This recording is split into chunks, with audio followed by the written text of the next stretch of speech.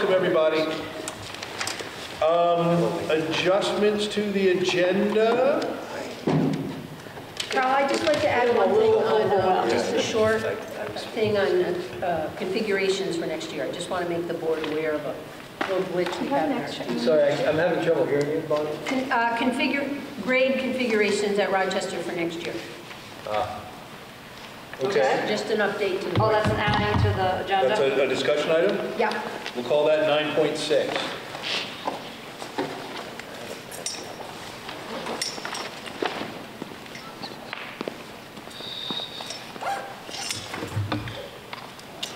And Amy, do we need an executive session after the SU meeting or not?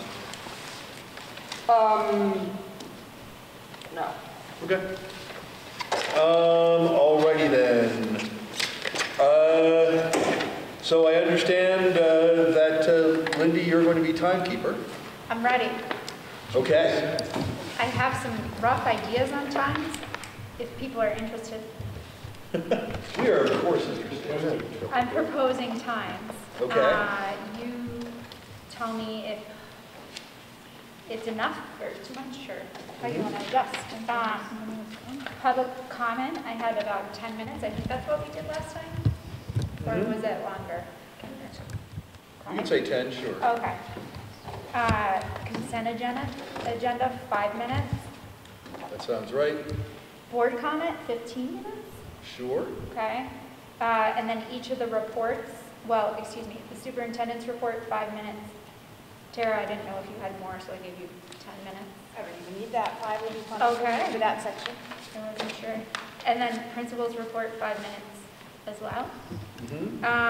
And then policy review, 20 minutes. Okay.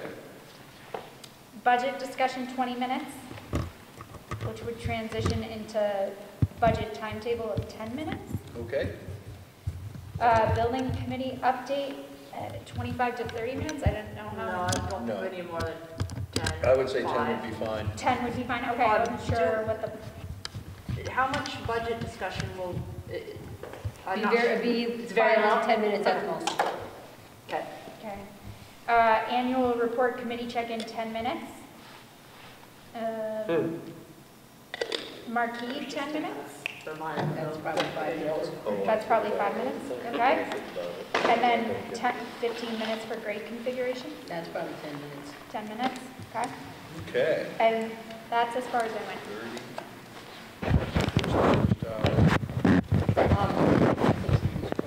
Do we need to add this, the trustees letter on? Oh, yes, that's a good point. That's an action item. Let's Okay. make that 10.1. Trustees letter, that can be 5 minutes.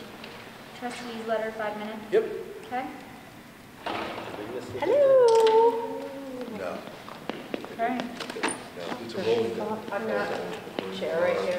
And the big thing is that it doesn't matter. You don't have to, it's a budget. You don't have to have the check in your hand. Other agendas down there for revisions? I got it down, yeah. 9.6.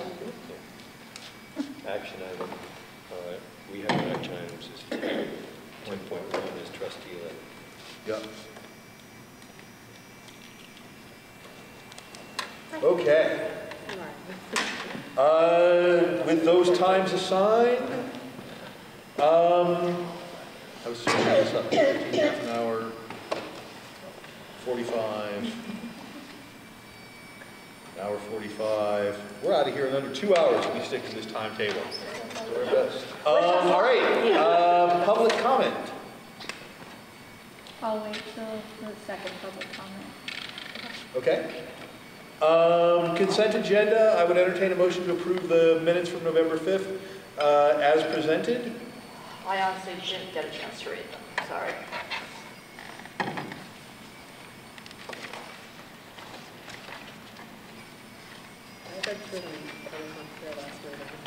Randy, do you have an agenda? Do I have an agenda? No, I did not get offered one. Would you like one? That would be nice. Do we have an I'll come to you.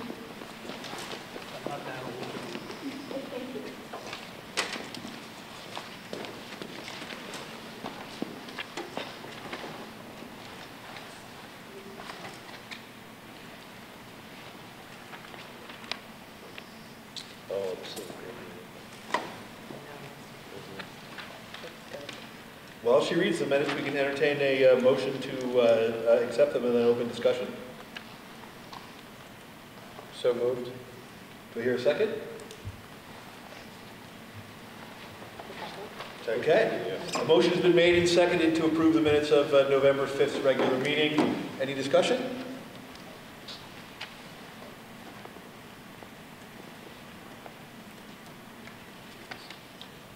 Hearing none, all those in favor signify by saying aye, or do we still need more time to read? I'm good. Okay, all those in favor signify by saying aye. Aye. The minutes of November 5th have been approved. Board comment.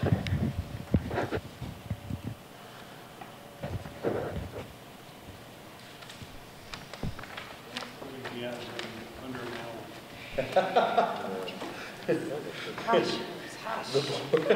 The board is surprisingly quiet. Perhaps we should have Janie be half an hour late all the time.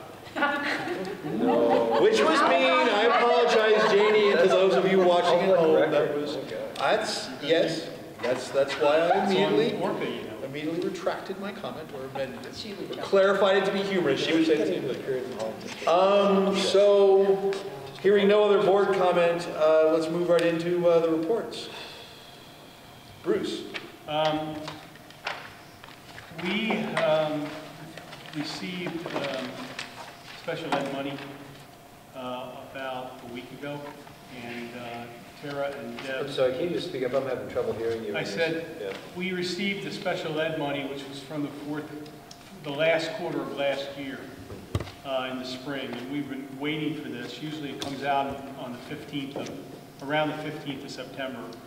This time it was 2 months late. Why that's important is because it impacts any surplus you might have if there's money spread from the SU to the districts by proportion. So let's say that you're 10% of the SU, you would have a 10% share if there was special ed money that came out. We got a little over $600,000, I think, but Tara and Deb quickly noted that it was not all that we deserved, and we refiled with them for an additional amount of money. I won't even say because we don't know whether they've approved it yet or not, but I guess suffice it to say, we weren't satisfied. They also told us that it would be at least 3 weeks, 4 weeks actually, at that point to hear from them as to what it was going to be. So if you wonder why things have been held up in the audits and things, it's because we just don't have the full picture until things like this come out. We don't know whether your surplus is solid, you know, a lot of things that are kind of in the balance. So I was complaining about this at the full board meeting the other night, and the board asked me what help I needed to be able to. There have been a lot of things like this that have come to life. One was what went on this summer with the information on students, student counts, and taxes. So after the meeting, I said, well, I will go up the chain and see what I can do about at least letting people know the things that are bothering us about our relationship with the AOE. And so I basically called Jeff Francis, who's the head of the organization that I belong to, the Superintendent's Association, and I said, Jeff, how do I get these things in front of what we call the trustees of the superintendents? These are delegates basically throughout the state that represent us in front of the AOE and different things like that. He said, what I want you to do is encapsulate 5 things that are bugging you about our relationship and put them down in a list. And I'm going to pass this around. This is the list we came up with. I have sent that to Jeff Francis today, and I guess I'm the only one that's done this, so I guess I'm going to be in front of the trustees with the secretary talking about what these things are. I'm concerned about our dialogue with him. I'm concerned about the fact that we don't seem to be get much feedback or be taken seriously. So there are 5 on there. They're broken down. We sat and we basically tried, and the SEER report's on there, which is the special ed expenditure report. What's on there is also the concern related to Brad not getting back to us. And we were also concerned about the lack of clarity around issues, because it depends on who you go to, what opinion you get about what the information is. So I've got something on there that speaks to the concern about not having the capacity at the AOE to be able to address a lot of our needs. You might want to scroll down a little bit. Yeah, I think that's all extremely important, and we need to really push them on this, because we've got incorrect numbers and with our equalized pupils and lack of communication about it. Then now with our special ed being incorrect, potentially incorrect numbers, and it's very concerning that it's the same individual as well that's in charge of all of this, and it seems to be, that he's quite overwhelmed. He's not addressing our needs. So on December 13th, I'm apparently going to sit in front of the trustees with the Secretary of Education and go down through this list. Good. And we'll see where that goes. I don't know whether anybody else has done this, but I got to a point where I was tired of complaining and felt that we needed to go a little farther than that. And so if you see anything on there, I mean, I've already sent it, but I wanted to make sure all of you knew about it. I think it pretty much talks about the things that we've been talking about here and at the full board and the other boards. So the special ed money, like I said, was 2 months late, Yeah. which holds up your budgets. Did they give any reason why it was 2 months? No, that's part of the problem is, Didn't Deb say that Well, some of I think it's mergers, maybe, I don't know. Well, they lost a bunch of staff that was handling it before, and so by default, it fell onto Brad James's plate as well. So he had to learn the whole ins and outs of the special education program before he could take action. They keep spreading him thinner and thinner. thinner and thinner, get the other thing. He's a good man, but he's not that good. You can only use somebody to their capacity. So- Yeah. Were there any, I mean, sort of following up on this, were there any consequences for that? Remember that magic number that was so late? It was May, we were supposed to have it in, There's a lot of statutory deadlines that the Agency of Education has missed in the past year. and is anybody doing anything about that? I think they're They're saying aware. sorry. I am. Is that what this is that sort of what this is about? Because, yeah, that was sort of a Maybe, big deal. And then it just seems like nobody really, like, they broke the law. And Right. nobody ever really seemed to do anything. They hold us to a standard that Yeah, we've got to do everything by them, or they cut off our financing, and they seem to not have any. Any consequences. Debbie Matthews said that with the special ed report, it has to be reported to them by a certain date, or every day afterwards you get fined. $100 a day. $100 a day for not reporting, but yet we're a month and 2 months behind with being able to get back, so.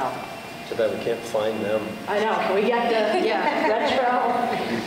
Well, thank you, I think that This is great, thank you. Well, Thank you for stepping is what up. we need to do. I'm The over. Vermont digger. I gave you extra. Well, Oh, yeah, digger. hey, yeah, well, no, that's not politically right. I'm not going to be aggressive. Yeah. Yeah, no, Comes, but But Friendly. do you want us to leak it? No. I saw it, no, sorry, we can't say this, it's public record. You can't leak something and then say we could. Yeah, say you're leaking. Or fire. That's great. That's the point, I think. Obviously, right? Okay. My turn? Yes. So further on the AOE, one thing I had on my thing to talk to you about is December 1st, they are supposed to release the allowable tuition rate for the prior year. Sean Cusano, who handles that at the AOE, has advised they will not meet that deadline. So I have to send, again this year, I have to send notification out to all of our receiving, or I should say sending districts, that once the allowable tuition rate is released, that I will be billing them the difference if it meets their statutory requirements between the 3% and 10%. Haven't quite figured that formula out yet, stay tuned.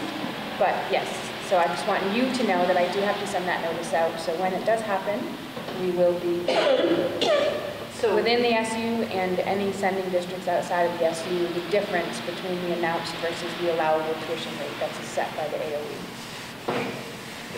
Announced versus allowed? Allowable, yep. Allowable. Could you just help me with those definitions, please? Announced is the tuition rate that you as a board set in January that you're going to charge for your tuition, and then once everybody gets their stat books completed and all the statewide tuition is reported up to the Agency of Education, they calculate some formula that tells us what the actual allowed tuition rate is, and then you can either bill or pay back the difference if we charge too much or we charge too little. There's a magic number between 3 and 10% that I haven't quite got my head around 100% yet. So. If it's under 3%, they call it a wash. Yeah. If it's over that, you get to either bill back or have to return. And you can't go over 10%. Correct. You're not. If they're more than 10% off, they say something must have gone horribly wrong. And I know in the past, when we had a high school, Rochester had some serious political issues when they bill back and ended up happening. So I would like us to caution away from any type of bill back. Yeah. Bill back. That means that, oh, we didn't charge you quite enough for you sending your kid to us, so we need to charge you more, even though that's months later. Yes, a year later. That is a year later. Like the announced tuition rate when they set, the allowed tuition rate when they set it is for FY19. Okay. So it's already done and It's already passed. Right. And like last year, the FY18 wasn't released until July, and then they revised it again in August. So as a supervisory union or any district, like we received notification yesterday from Addison Central that they will be doing once the allowable tuition is released, that they will be invoicing or refunding. So they've already sent out their notice. I expect Harwood any day, because they're the same way. Can I ask a quick question? Why do they still list Rochester High School on that page? Because the state hasn't updated any of that stuff yet. Even in the 1920, they still have it. They just leave it? Yeah. I've had this conversation multiple times in the last 2 weeks. Because I still have to report everything individually through our old buildings because the state systems still aren't updated for the merged districts. Thank you. I'm sorry. No, thank you for clarifying. It's actually confusing for our just a comment I'd like to make, because I didn't hear Bruce make it, and I'm fairly sure Tara's not going to make it either. The other thing I think that I would like the board to just be aware of is the additional volume of work. Each of these missteps on the part of the AOE causes the business office. There are times when Tara is actually doing the job twice that she's quite capable of doing once if she had the right number. Mm-hmm. So I'm just want to make transparent the fact that it's our folks that we work with every day that are trying to make up for these errors that are coming out of Montpelier. Yeah, well, and it's interesting because maybe I'll say it now. I was going to save it for the budget discussion, but I was somewhat disturbed by the email that Bruce sent out yesterday, where he said, "Hey, by the way, there's this AOE deadline that's coming up. No one can email Tara from Wednesday till Monday."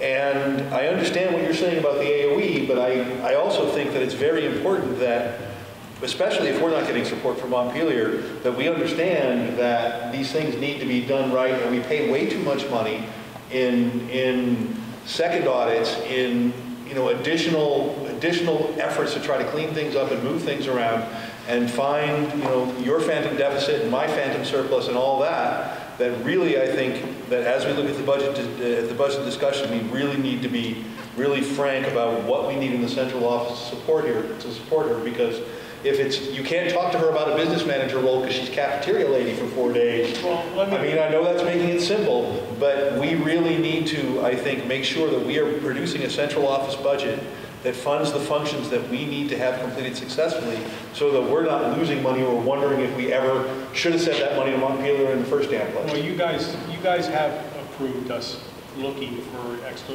accounting help, so we are moving in that direction. It's hard to find, and so we're waiting to find the right person, not just dancing with anybody, but...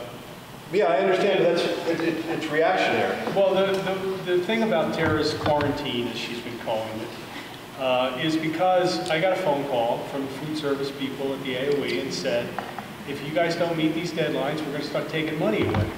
And I said, oh, well, we don't want that happening. So, you know, we were given a deadline by the 20th of December, and it's hard and fast. I mean, there's... Sure, no, and that's fine, but you're reacting again to that problem. And so you're saying, okay, well, Tara can't do business office stuff because she has to do that. I think, and again, right now, the accounting help that we're getting is we're paying Ron's firm a top dollar for consultant accountants that you know, are going to... What's the estimate on how much that's going to cost us right now? They're still working through the initial audit, but my expectation is there'll be at least an additional $15,000 to $20,000 billed from them for the extra time that they put in. That's just me. They haven't given me a concrete number on that because they're still working on. And are they working on time and materials, or are they working on a bid?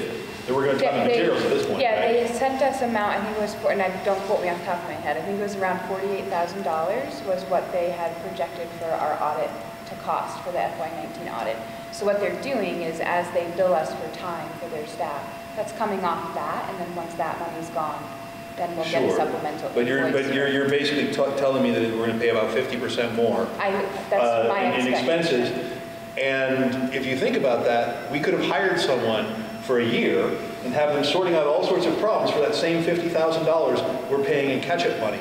And that's where I think, and we always say, oh, we don't want to hire any more people. We think we can get, we think we can get by, and we don't. And we do things like saying, well, the business manager can't talk for 4 days. And I understand that, and I appreciate that forthright decision, and you not trying to burn the midnight oil or do it all or try to cover everything. And I'm really glad Bruce took the horns to say, let's quarantine you, as it were. But we need to really consider the level of staffing and the complexity of what we're being asking 3 people to do. What's been going on in Tara's life is she's been taking all this home and crowding out family time, and I don't want her to do that. Nope. I don't think it's healthy. I don't think it's going to help us in the long run, and I made a decision. She gets bombarded all day long with emails, phone calls, people walking in, walking off the street. She doesn't know they're coming. They want answers. And all of you guys need information. We know that. I think to Carl's point, and I've worked for a number of school districts, seldom does anybody ever advocate for the central office staff. They advocate for schools because you see the PE teachers, you see the music concerts, you see the reading teachers.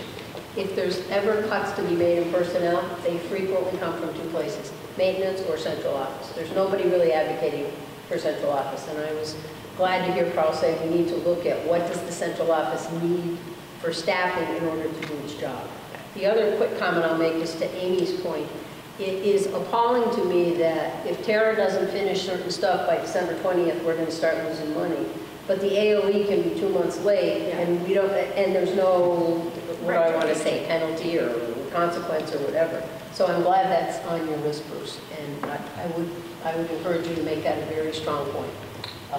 They may saw off the limb that I'm saying. We'll see. I was just going to thank Tara. I mean, it just, everything that you were taking on, and it was so difficult to begin with.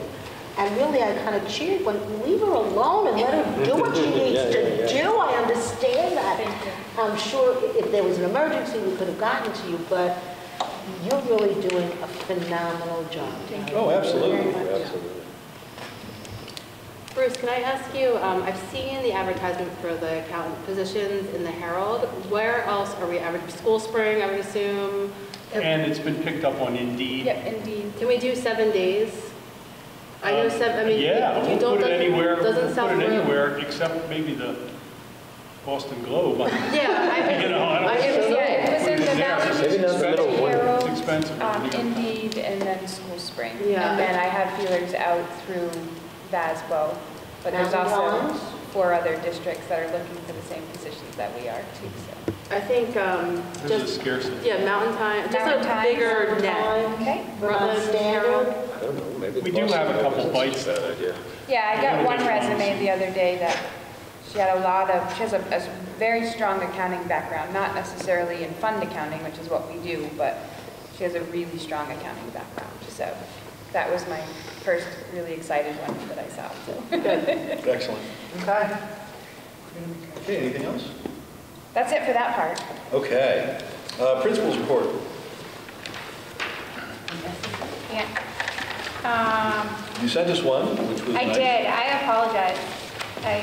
We talked about sending it and seemed to be a little slow on that regards. No. So here's just kind of an update of what, it seems like a lot's happened. Oh, there we go. A lot of training. All good things. We've tried to divide it into curriculum instruction, facilities, and then other. I was going to say, there should be enough to go out into the public because it wasn't in the packet either. If you need more copies, I can have mine too. Yeah. The principal's report.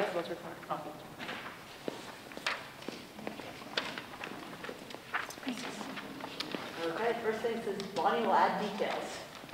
Right, I printed it out again. Oh. So the Pick up the other one. So if you take the hard copy, it has the details. Cool. She's impersonating Bonnie now. No, that would not be a good thing. Fine. Yeah, there has been a lot of trainings, which All we good. continue to support teachers to do. Including the beginning of our Illustrious pilot. end of the table Yeah, person down here. pilot program of direct instruction. Oh, me. You're in there. That's you. Oh, this is you? This, Yeah. yeah, that's what I thought, okay. Very well received Yeah, by I heard a everybody who ton of attended. great reports from I it. said it was very well received by everyone that Oh, was good, attended. thank you. And we need pictures for my odds and ends for this week. Oh, of course. Pictures.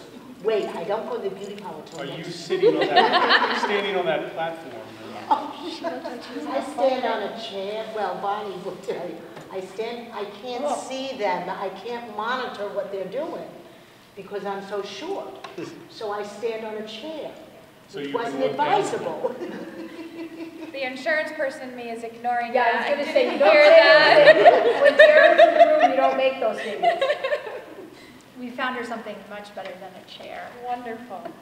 You need a conductor's podium. If any parent or board member on the 10th and 11th of December would like to fill in for the superintendent or either principal, we're taking nominations because Bruce, Lindy, and I will all be out of the district on the same day. This is So- for the parent conferences? During the parent conferences? No, it's during parent conferences, yes. It's a safety conference in Barrie that Lindy and I are going We'll to. all be at the conference. Yes. So the safety conference, I will say, we have to bring our safety and crisis plans, and they basically go through and audit it and tell you what you should update, what you should. I mean, that's our It'd be very valuable. anticipation. So.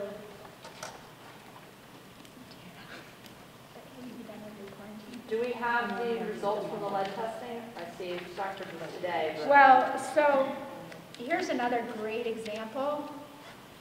We, both buildings, busted tail to get lead testing done, which basically you fill the water, there's a bunch of, Yeah. it's not like we're testing it.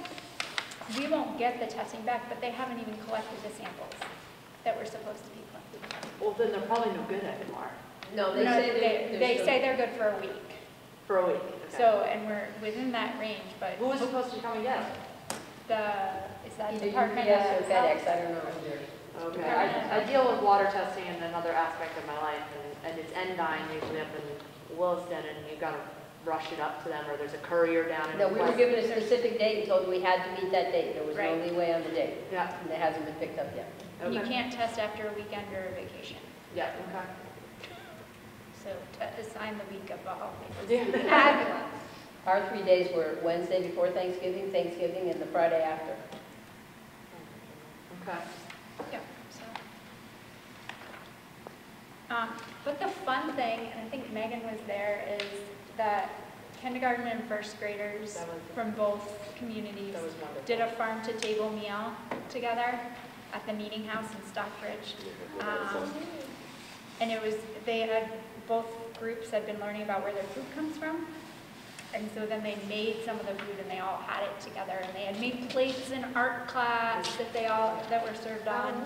They sang a song ahead of time. And pretty much the whole meal was farm to table. There was very little that was Came not. from out of the valley even. Yeah, Uphill donated potatoes and tallow with the. Oh, that's neat. Yeah, it was really sweet. It was And fun. the Stockbridge Meeting House, and I'd never been there. It's wonderful. Very, very. Wonderful. Great. That's us.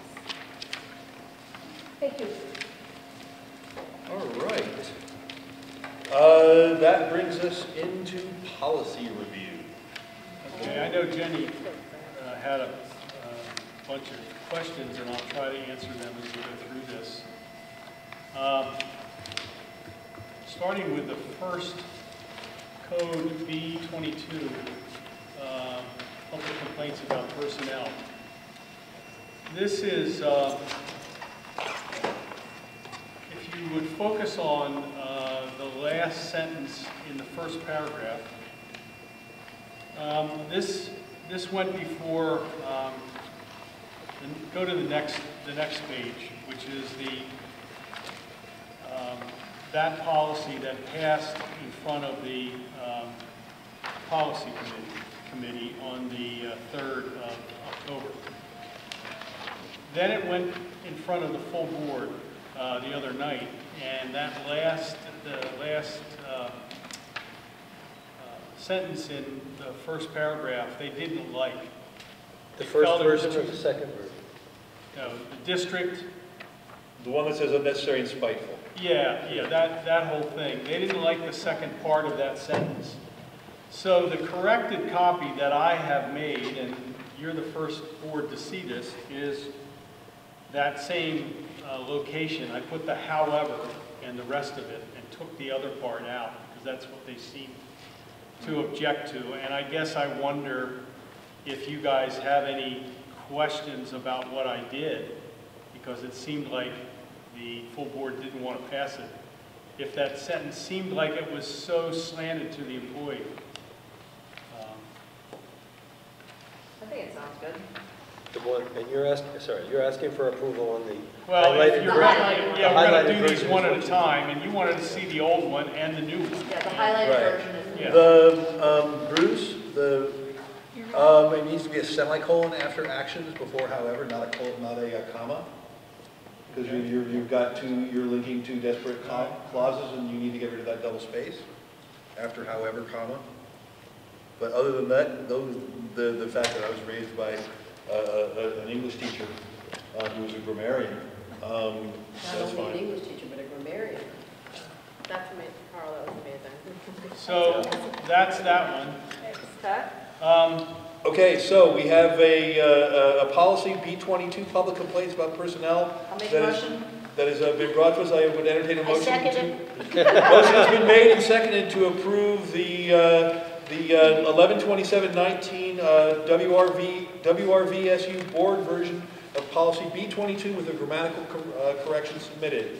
All those in favor signify by saying aye. Aye. There's one. Okay, move along to head lice management.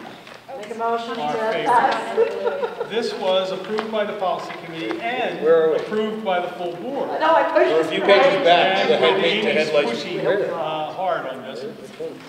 As So much it as seems I- to be, everybody likes it so far. And I guess As much as I hate the state's mandated rules on it, there's really not much else we can do about it. And the 2015 CDC policy is noted in there. Right. Yeah. For you.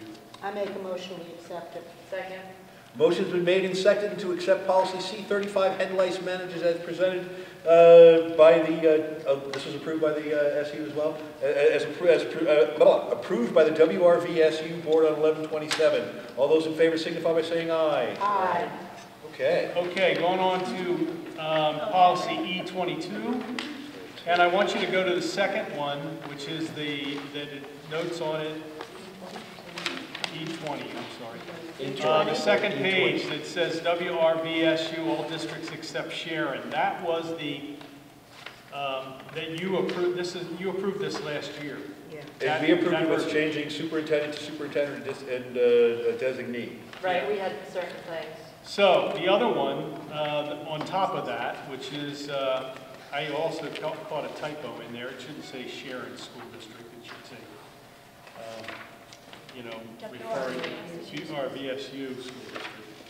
But other than that, this is the change. And as you'll notice, that the language is very similar, but Christie never got the Sharon reference out of there. There's one in the second paragraph as well.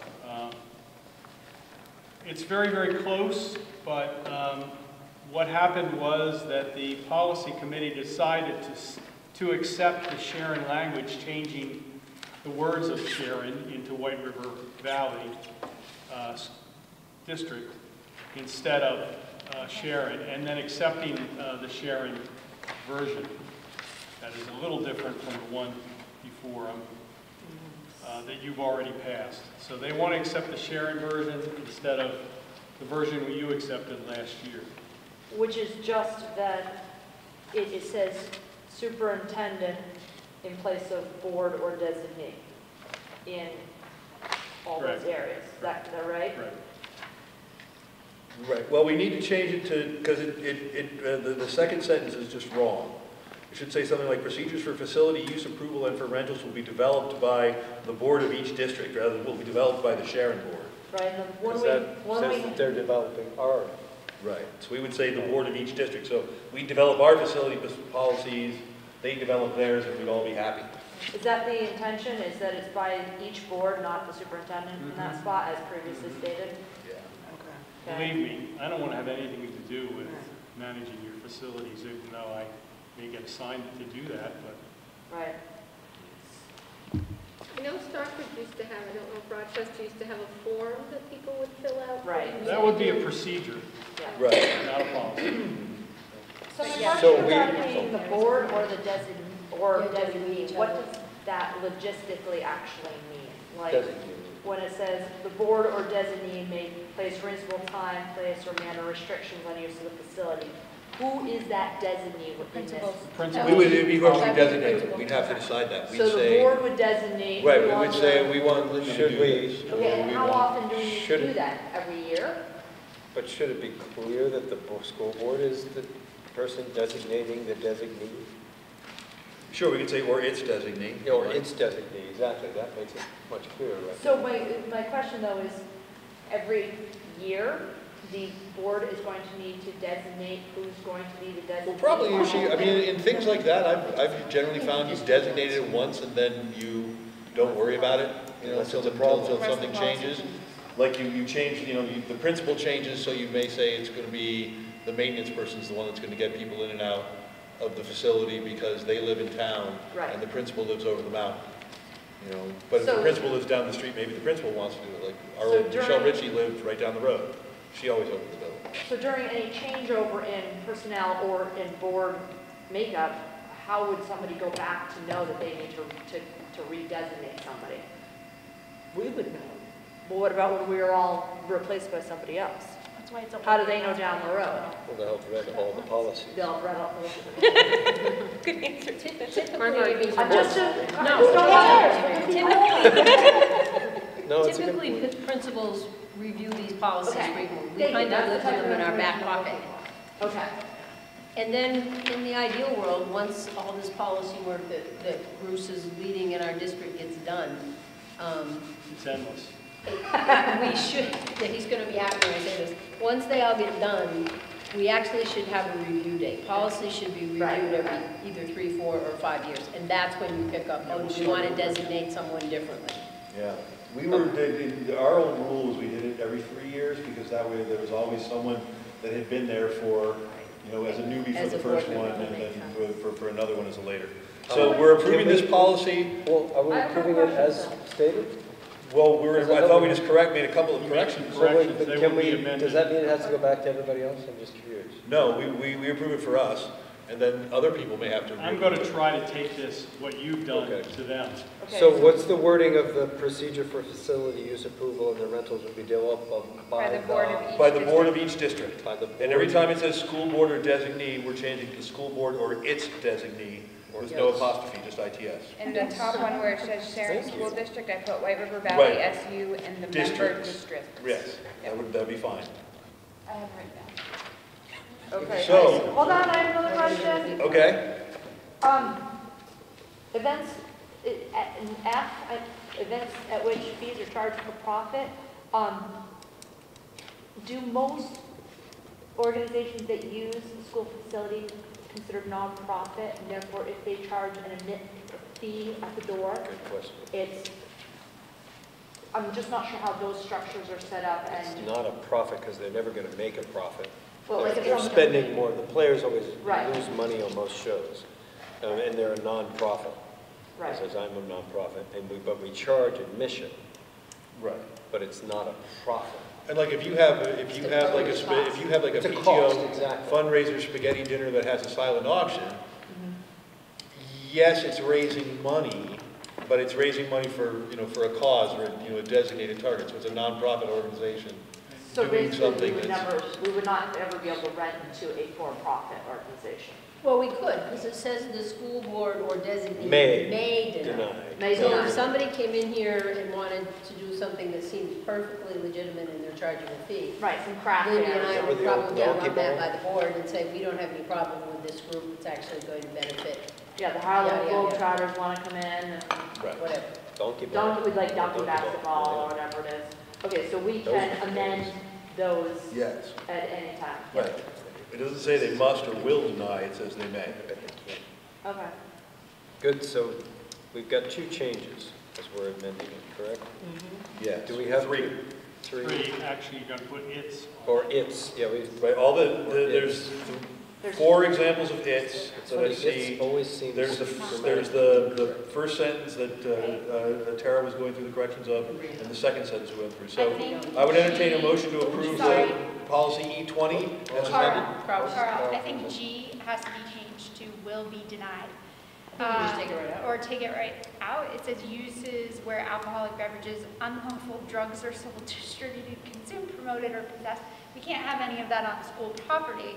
So That's a good point, that's So it's not may deny You that. don't need I to think need you that. either need to say it will be denied, just to cover your bases. I think you just cut it, right? Or you It's can already just cut it. accepted. I don't Yeah, know. and just say Like- uses prohibited by law, since you're not allowed to have alcohol in Cut off schools. G. campus Cut off anyways. G. Yeah. Cut off G, and then Sorry, renumber my H to G, that's a good brain catch. just kicked in like that was an Okay. Sorry.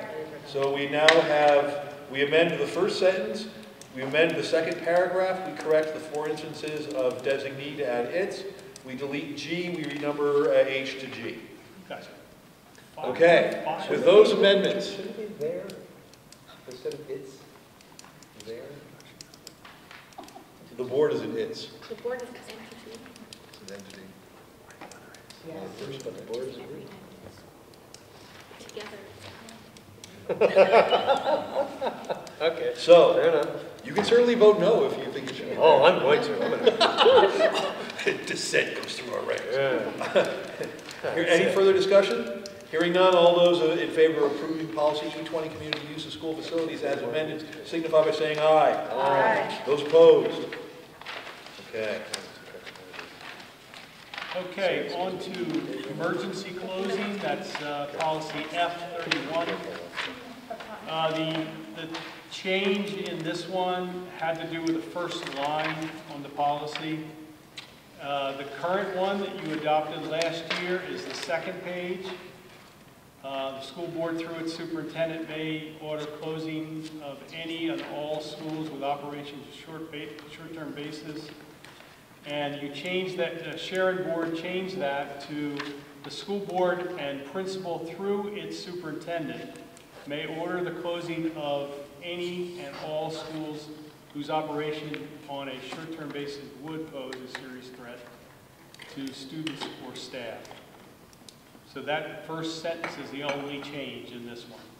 Compared to The school board. The next one. The next one, which Just is says the school second boards page. may order the closing of any and all staff separation. They wanted the principal on that line because, you know, they're on site. I think it's No, the there's more. principal should be. Okay, well, there's more that is added, though, than just that. under implementation, there's a whole sentence down there that was added as well. Careful consideration will be given into the particular conditions and circumstances in each district. That was also added. Yeah, And, sorry, I missed.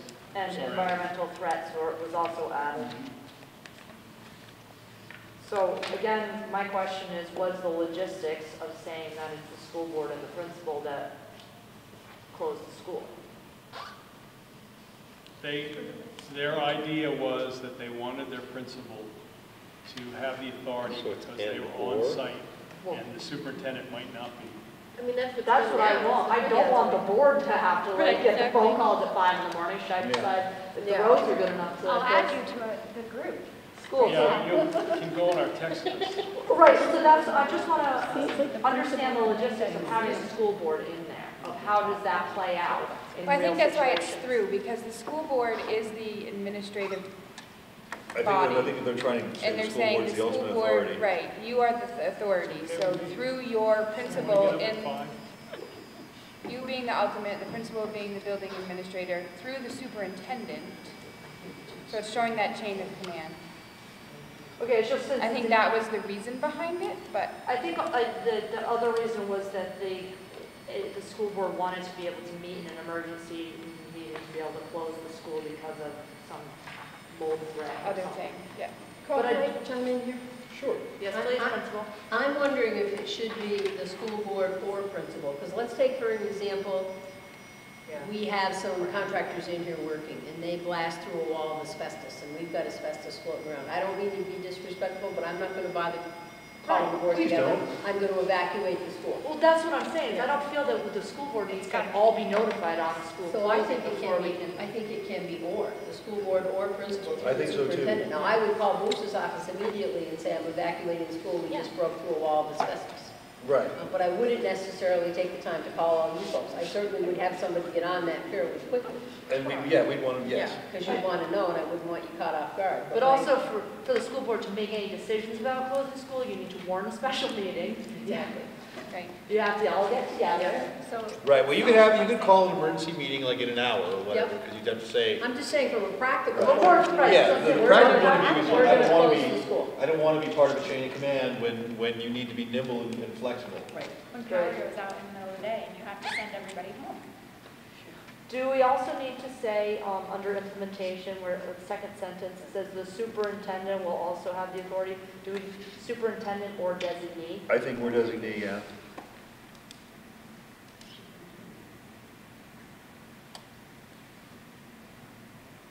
So in implementation, Bonnie, and then you're calling Bruce to say, we're going to close Rochester-Stockbridge today, but Bruce is the one that then notifies the paper, the... Over the office. Wait, Typically, other way around. no. You're talking about if we leave early or like yesterday, or like Like yesterday? a snow day, not an emergency situation. Right. Oh, non-emergency. Not snow Well, emergency. snow day, the conversations are all made as a group, right? Yes. Yes. Starting at. And then start at we 5 are a.m. responsible for our own local. Whatever it is. Okay. But typically what would happen, the practicalities of the real emergency is that Lindy and I would be handling getting the kids off and safe. We'd make one call to the superintendent's office, and they would handle all the notification pieces. We wouldn't be bothered trying to call you guys or do this or do that. We would be focusing on getting youngsters out and away. Yes, getting the 3 to 11-year-old or 12-year-old out of the building. So did you make a change to the, Changed and to or in that very first sentence. Right, and then we also changed the second sentence of the first paragraph of implementation. We added or designee after the superintendent. yeah, I got that. On a side, just a note on this, when I saw on the bottom screen the other day about the school closing or the delay or the whatever, the early dismissal yesterday, it said the White River Valley School District, so I was confused whether that meant Bethel. I think it should say like the White River Valley Supervisory Union. Well, it's White River Valley School District. That is Bethel and Royalton's Okay. correct name. Okay, so I don't think I saw You're that asking separated whether out. or not you were deceived because you thought It was you were all. just talking I about wasn't, Royalton because I don't and think not I the saw whole individually Rochester listed. And then it goes alphabetical or by county. Yeah. So like yeah. we still report individually, So then how it's listed, depending on your source, is WCAX is alphabetical. Some places it's listed by county, Sure. the building, so it breaks it out that way. Okay, I wasn't sure. I I've learned remember a I lot. saw like Rochester, I was like, oh, we're just all calling out the whole supervisor union. Most of the time, we do this all together, and we have the same thing for everybody, but it's not always that way, because you have different weather over Oh, here absolutely. than you do over in Oh, see, I Stratford. thought you said last year that the state said you had to do it all together.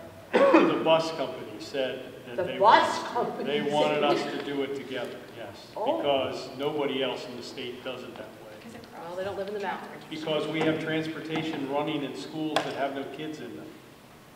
And, you know, to pick up special ed kids and things like that. So it was really confusing.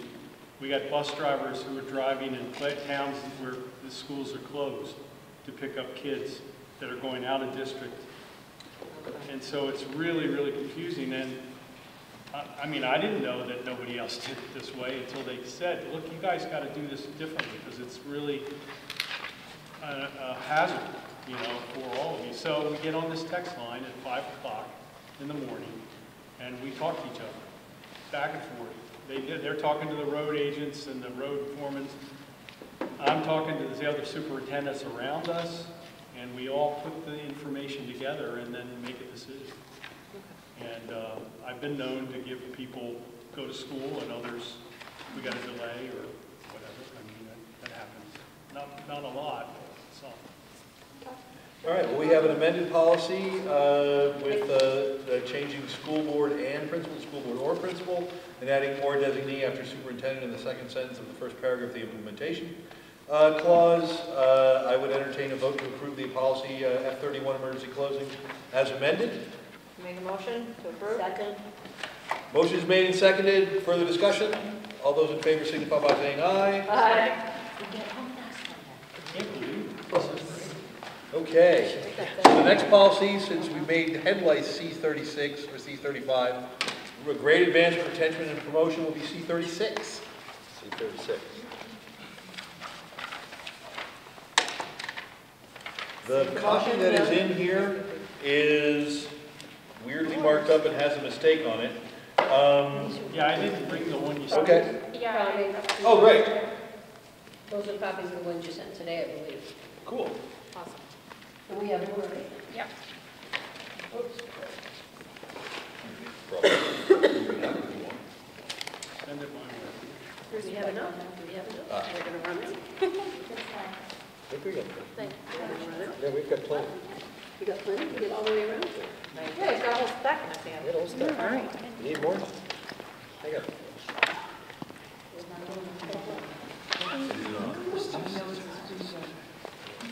You can run if you want.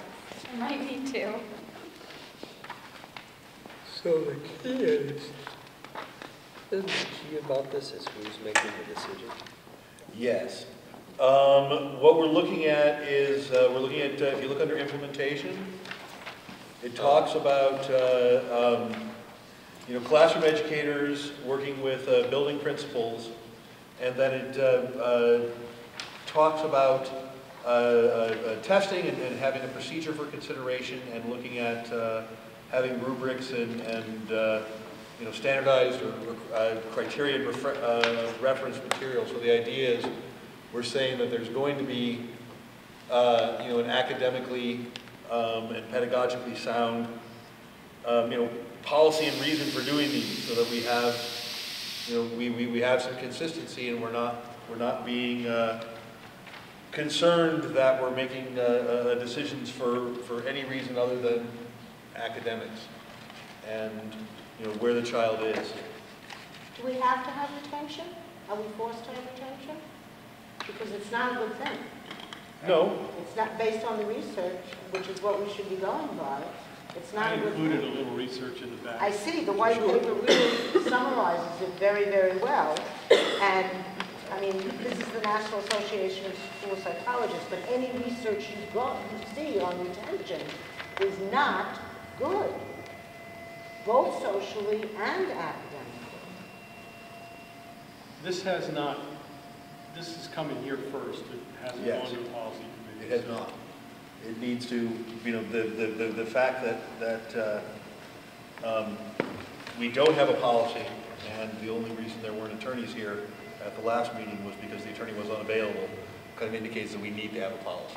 So we have to have some sort of Well, thing. just think of it, guys, we're differentiating. That's what we're supposed to be doing. So if this student's needs aren't being met in 5th grade, they're not going to be met in 6th grade unless we do something differently.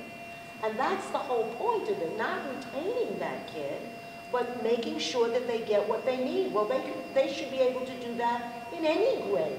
And retaining is it's an awful thing. It's an awful thing. I would, yeah. I know, So did my son. but you're an exception. Oh, am In more ways than one. But I think this might be for, some of our students aren't in this, in our schools in the secondary education, so like 7 Wait. through 12. Can you speak up? I'm sorry. This applies not just to our students in our elementary school, but also Yeah. for the greater, like the 7 through 12. Well, Yeah, it no, doesn't we- really cover that very well, in my opinion. Okay. If we're Just the talking policy? about, if we're talking about a situation that was responded to, that's a different type of policy in terms of tuition dollars in connection to specific situations, versus whether we're supporting something that I professionally and personally don't believe is a good. I don't think retention is a good thing. I worked in high school for 10 years, and I can tell you more stories of where it backfired than it was successful. And I And the just kids live with it for their whole lives. live with it for their whole lives. There's Then we need to, if that's going to be our position, we need to have a policy that says this district will not retain children. Well, I don't think putting a. I mean, we putting need to. I don't think it has to be that black and white. I too don't support retention. There's nothing out there that says it's going to help a child.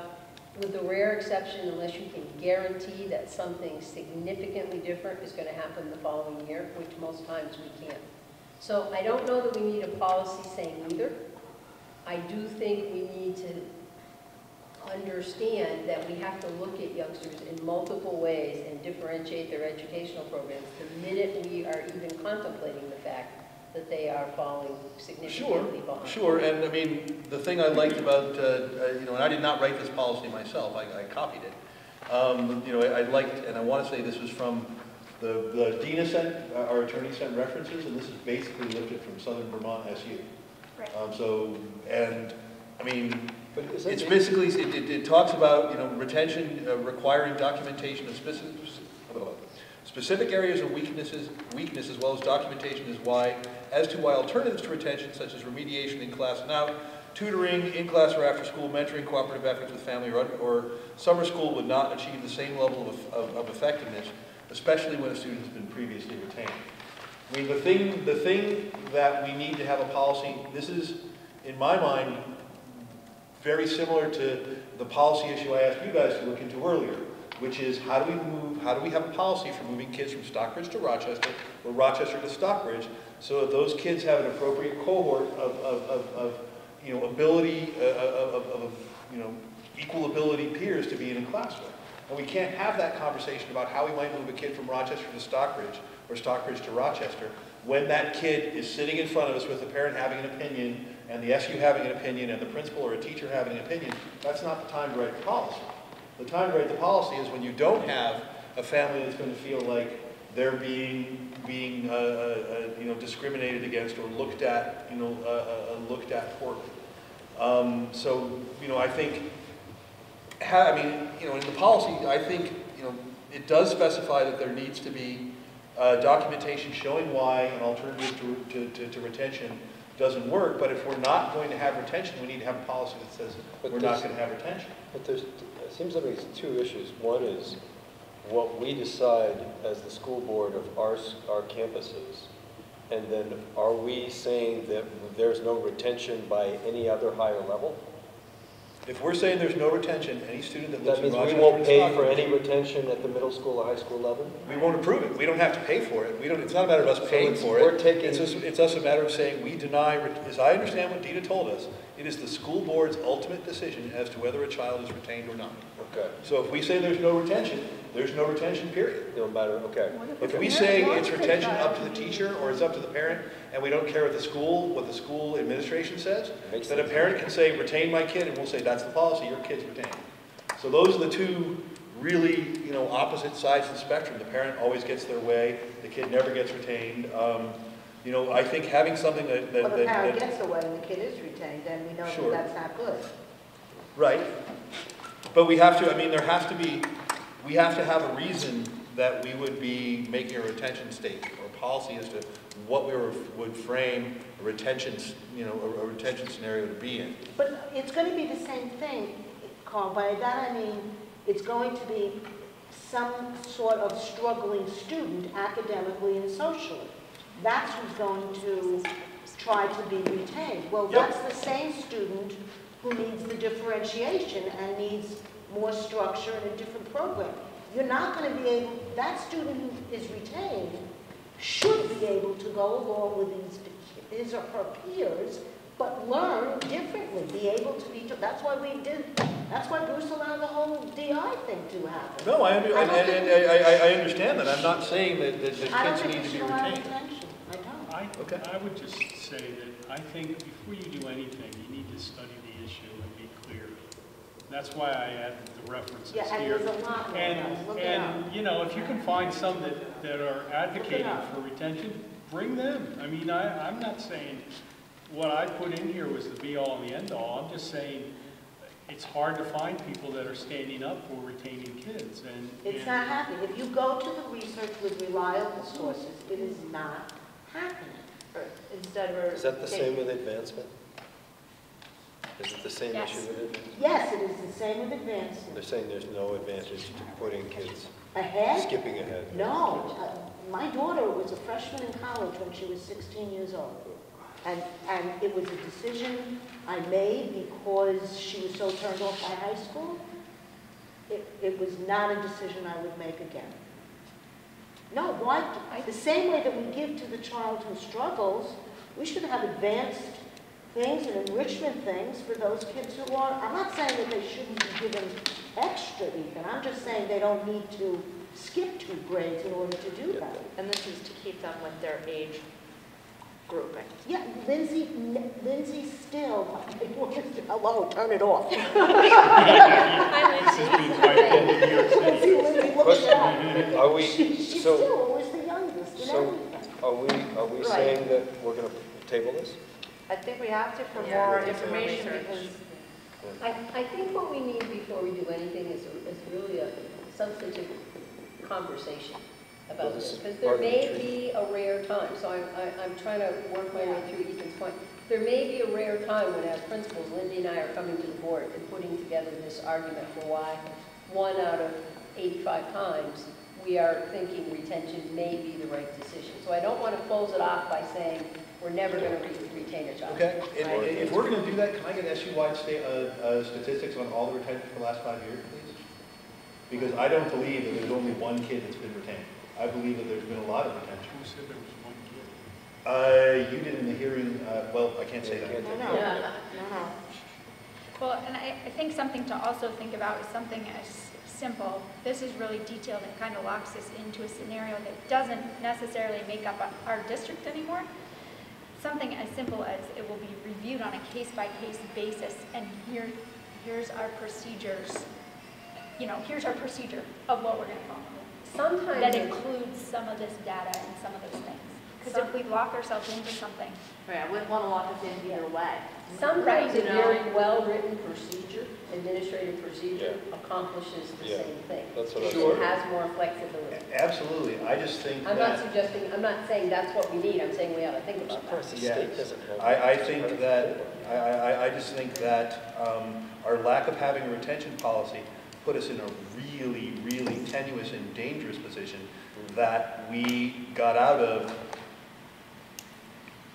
I think we got probably the best possible outcome we could have.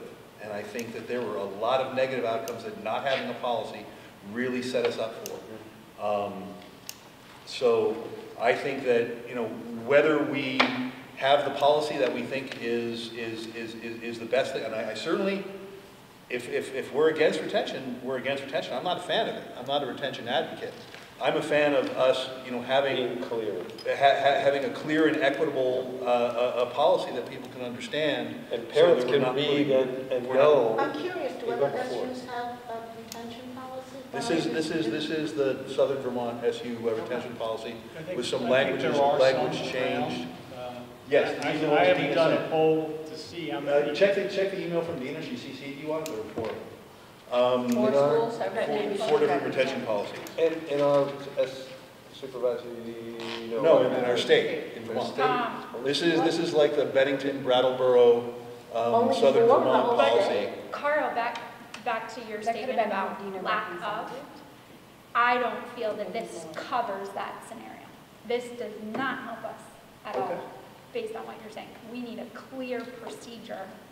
Sure, And I keep using procedure because that's what I feel like was lacking. I mean, I had where's my notes say, where is the there were sending all and sorts of receiving, procedural, right? all sorts of procedural errors that happened, And that is a huge reason why I'm struggling with this, because it just really doesn't make up what we are as a school district anymore, and it locks us into something that I'm not sure would have helped in that really difficult. I completely understand what you're saying. Sure. Well, and again, the piece that becomes problematic is the 7 to 12-year-old or the 7 to 12 graders, because it's a receiving school that is saying, we're the people that are on the ground with this child. This child is in our classrooms. This child has been following our programs, and they're the curriculum that their parents picked for them because they said they wanted their kid to go to Woodland or Woodstock or Rutland or Harwood or wherever they went.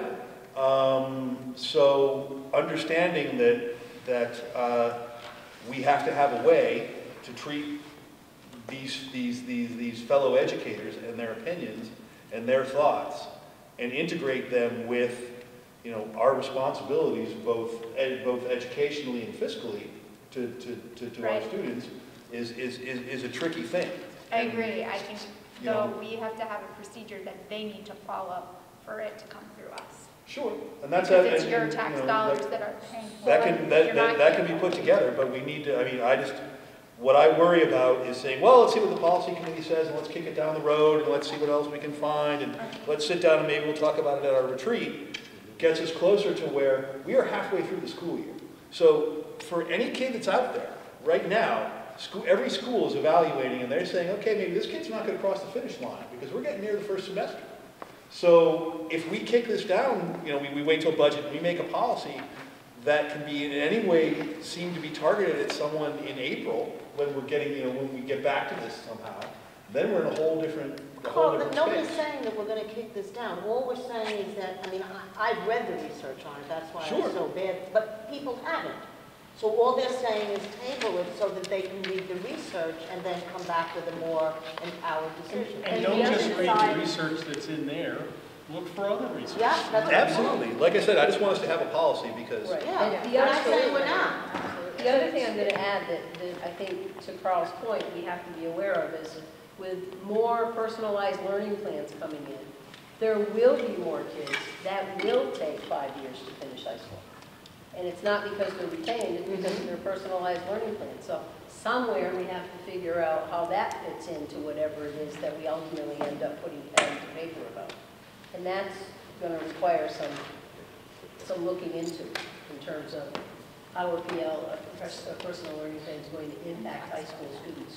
So just so I understand where we're at with this policy, it is being asked to be tabled because the board needs to review whether we want to take a no retention policy altogether. Is that?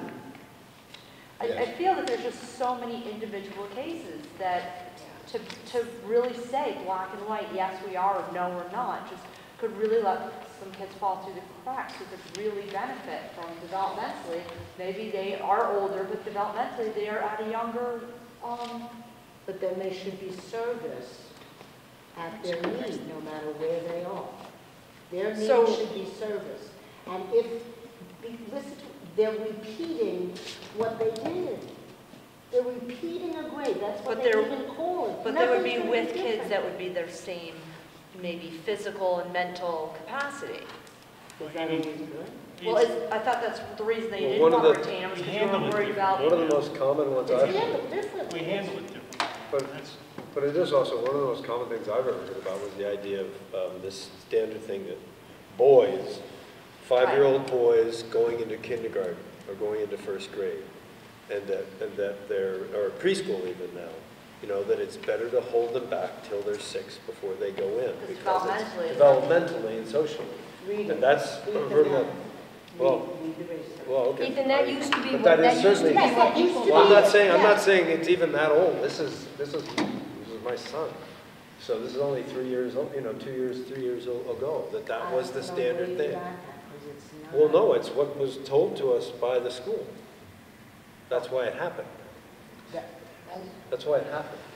I can't speak to that because I wasn't here. Well, no, I'm just saying, but that's, So, so, I mean, this would argue to Carl's argument of having a policy, because it wasn't until very recently that was the policy, because it was a very common, people saying, yeah, we do this all the time with 5-year-old boys and 6-year-old boys as far as going ahead. So, I think it argues very well for having a policy that we have some guidelines, because otherwise another principal comes in and the whole thing changes and it can go back and it can, so. Or it could be, the wording could be as simple as, we'll review retention cases on a case-by-case basis under this timetable. You know what I mean? And like Carl said, conversations are happening now, potentially for some kiddos, if they're on a semester schedule, and things like that. So we should be notified as a sending school district now right, that conversation's happening, and what does that mean? and you would, And and what then you guys wanna make do. the procedure, a procedure that would basically encompass a lot of what this is saying, the Right. need to, these evaluations, Be documented, well documentations, documented. and Just wait for us to lock ourselves in, and then some case that we've never even heard of comes Yeah. along. Comes along, yeah. I agree Can I with make an Carl, though, observation? it's difficult with the. Make an You observation. guys have really had a very nice educational conversation about the stuff, which is great to see. No, really, Well, it is. so- I mean, well, Not to say that we haven't had it before, I mean, but this was great. I was enjoying it. Well, Carl, do you not want to leave tonight without something because you're feeling? I can leave tonight without something if we get something, if we come back and we circle back on this at our next meeting. I just, like I said, it's, You feel out in the limb. Yes. We're out in the limb. You don't Yes. want to leave us there. Yes, so Yes, let's I go hear ahead you. and let's move I this hear you. policy. Let's all read the research that Bruce has attached and maybe No, get some more. I mean, poke around and find Can you, more. JD, Think can about you what you're provide something thinking. to us? Google retention policies in Vermont, or I can send you the links that Dina sent me. And let's put this on our next month's agenda. But we really do, I think, Well, next month we should have a decision. and Lindy, if you want to, I mean, I know you. I know, I just If you- mumbled under my breath, it's you- really now challenged. Well, I know, you just said a procedure. I mean, if you could give us a ballpark procedure by our Yeah. next meeting, that would be really wonderful. So then we would have the example. I think that's what we need in front of us, is the example of how it works. Yeah, Yeah, I and that's what we're looking for, because we're feeling like and it this needs is some other not. sets of eyes too, This because is- I'm sure oh. there's things. I don't know. Oh, well, why do you say that? All right. Well, you made it So- before you even read it. Now that we've beaten the policy horse to death, let's move on to the budget. Oh, my voting. God. So, why did you speak up? Okay, 20 minutes. I just said the argument. We will not need 20 minutes for the budget discussion. What we just wanted to do as we're starting into the budget process is to sort of really just touch base with the board to find out, are there any major initiatives, directives, suggestions you'd like to give us as we start through the budget process? One of the things that Lindy and I are going to do is we are going to look at the engineering report and try and sort out which of the priority 1 items in there is feasible to do within a single budget. Now, some of them have a higher cost than we can put into a single budget Yes. for either of the 3 buildings, or for any of the 3 buildings. But we are going to look and see if we can do things like exterior lighting, check out the pieces to the fire panels, those kinds of things. So we will include those in the budget. But is there any other direction the board would like to give us? Boiler maintenance. A lot of, well, boiler maintenance, a lot of that would depend on on the report that hopefully Tara's going to share with us about our mystery surplus and our various funds that have been discovered? Okay. There was like a 6-figure number that we were in the positive of. Is that no longer there? I don't have any change, other than as of yesterday. Well, that hasn't been reported to us yet.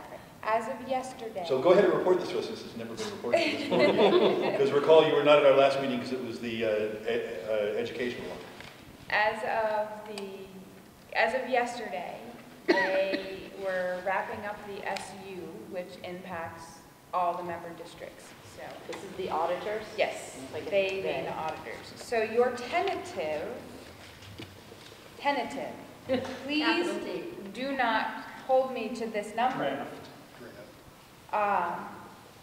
The tentative surplus. And what year is this for? For FY19 is $329,000. That's just arson, right? Yes. And is that or is that not including our building and our various reserve funds? Be including the various. So this 329 is not really a surplus. It's the fact that you just had dumped our reserve funds. That's your into a big pot. unassigned fund balance is $329,000.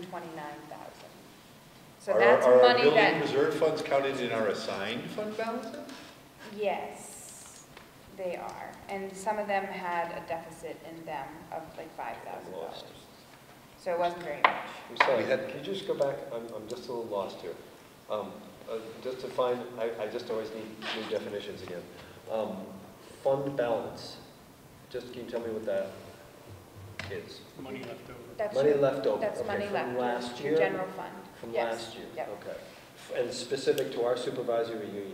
No, Our district. Specific to Rochester-Stockbridge Unified Our District. district. Yeah, this is your very broad District. draft Thank you. financials. Thank you. So what are... So I and air this that is with due caution to- because I still have outstanding questions to the auditors about some of your reserve funds that they have Okay. not answered yet. And So what are our reserve funds? You have a building reserve, For which campus? both, Okay. No, I knew that. I voted. which I believe you combined. No. No. No. at We your voted last them separately. meeting, because any outstanding reserves would have, from the individual buildings, would roll to the unified district. We and created merge. these two new funds when we merged. And then Yes. they come in, any outstanding funds that were prior reserve funds go to those new reserve funds. That's the way Right, it but works. there's a Rochester fund in the Stockbridge. Yep, so that would have been, for FY19, your first year as a merged district, those funds that were previously Okay. individuals would become the Rochester-Stockbridge. The guy business manager, David. David, no, he was he talked about how you had two separate reserve funds that rolled into the new district fund, and he was making two accounts, so they stayed separate, so that we knew which was the Stockbridge fund and which was the Rochester fund, because they were separate. Like you would have, say, an athletic fund and a bus fund, or a roof fund, or a furnace fund. You would have different sinking funds for different And we did vote on that specifications. in our public annual meeting. Yeah. It was warned as real funds specific to campus. But that aside, so we've got 329 in unassigned. The building reserve, you think, is about?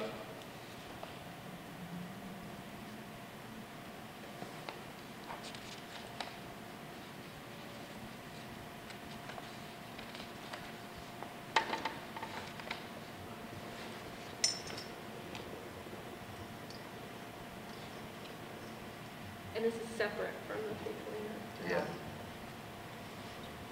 So the special, and this is what I said, this is why I have a lot of questions. The special revenue fund is how they have this worded, has a fund balance of $219,000. The capital projects fund has $44. The who fund? The capital projects fund has $44. Well, that'll come. Okay. And the permanent funds has $429,000. So permanent funds. So these are my questions to them, is I need the itemization of those, which are not provided in the initial draft financials What that I was the have. 429,000? Permanent fund. Permanent. Permanent What is the fund. definition of A permanent? permanent fund. definition of permanent fund? That's what I'm waiting for. Oh, sorry, got you. Thank you. So I've already gone back to them and said, I need specifics as to where this is coming from. Because the $44, I can tell you from my prior research, that was the Stockbridge Building Reserve Fund balance, was $44. That was on your FY18 audit. That was what your fund balance was for Stockbridge. I believe there is more there. I've asked them to review research I can and send confirm. you the Because I have your the trial previous balance. documentation from Right. Donna. I have your trial balances from the old software system. Hence That's it, my right? questions. Charlotte. So, to be continued on that. I have a question. I just want to chime off this budget discussion. I don't want to put Tara on the spot. She was going on explaining all of our funds. It was, I mean, that's fine to ask, but I don't want to put her on the Right. spot. Well, but it's, I understand what you're saying. Right. And I'm not trying to grill her per se, but what's very, very important is understanding, you know, in my mind, I thought we had, 100 and some, 180, something like that in the Stockbridge Reserve Fund that had been put aside, and some was maybe for a generator, whatever. And there was some money that Rochester had put aside as well. What I can worry is that 329 is really part of all of our funds bundled together, because there seemed to be, at least from the auditor, what he presented at the SU meeting in October, he seemed very kind of like, we don't know, there's just pots of money and there's no real, he wasn't very clear about how money was moved, between accounts, and there's changing the accounting system, changing the chart of accounts, all the various things that understand how we can make this perfect storm of confusion. I just don't want us to think that we've got More than we do. Is this 429, is that actually the funds that are sitting behind the trustee of public funds in Stockbridge? And he's just got them listed on a thing. Right, and that's There's what I a double need that entry. detail, So and I don't have that. I'm afraid that right now we think we've got lots of money, and we're going to turn around and find out we don't. So what we That's thought what we she's could looking do would be helpful. Pretend we have no money. We put the projects together for maintenance in terms of the budget, the things we're recommending we address. We would put them together in a list. By the time we actually have to meld them into the budget, I'm hopeful that Tara's questions will be answered and we'll know, is this 429 new money or is it inclusive of everything else, or what really is it? So Then that way the board can direct us to say, okay, we can put about this much towards those projects, Smart, yep. as opposed to waiting to that point in time to figure out what we're going to try and Yes, address. that makes sense. Divide and conquer. You asked about other items? Yes. And I was just wondering, do we want to make what Janie's doing? When will we know that this is no longer a pilot project, but something that we want to fund? And how much will it cost? But I would think that would be something we definitely want to have in our budget. It's some consideration of that. We would need funds in there for materials to make that happen.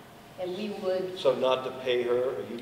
I can't Can't do be a will paid. on because I'm on Okay. the board, But can I but talk about? But special ed will be doing Well, for some. we think we have some funds to maybe carry on the work. That doesn't necessarily have to come out of your particular budget. It's Okay, more or less- okay. Good, just wanted to make sure that was. And that has to be paid. So I guess we also wanted to talk about what we would like to see for our tax rate, right? Do we want to, are we trying to do a certain percentage of an increase, or trying to hold to same as last year? I guess you can go either way, or you can say, Or do we what do just we let them want? see what they come up with? And Does it make it, Well, we have some goals, right, from our retreat. We had some very clear goals of what we hoped, we'd really love to see. We've talked about second language for a long time, and we'd love to see how that can fit into the budget. And if that takes a magic wand, I don't know, but that's certainly, I remember that as one of our top things, as being an attractive and fully functioning elementary school to get that. I would sacrifice some, that's the kind of thing, as a taxpayer, I would, oh, you're going to offer me this for this little raise? Well, that's a good one for me. That's one that's easy sell.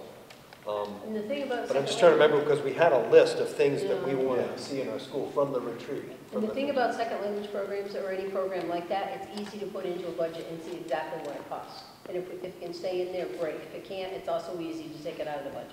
Sure, well then, let's definitely put that on would your say, list of a yeah. thing to be able to do.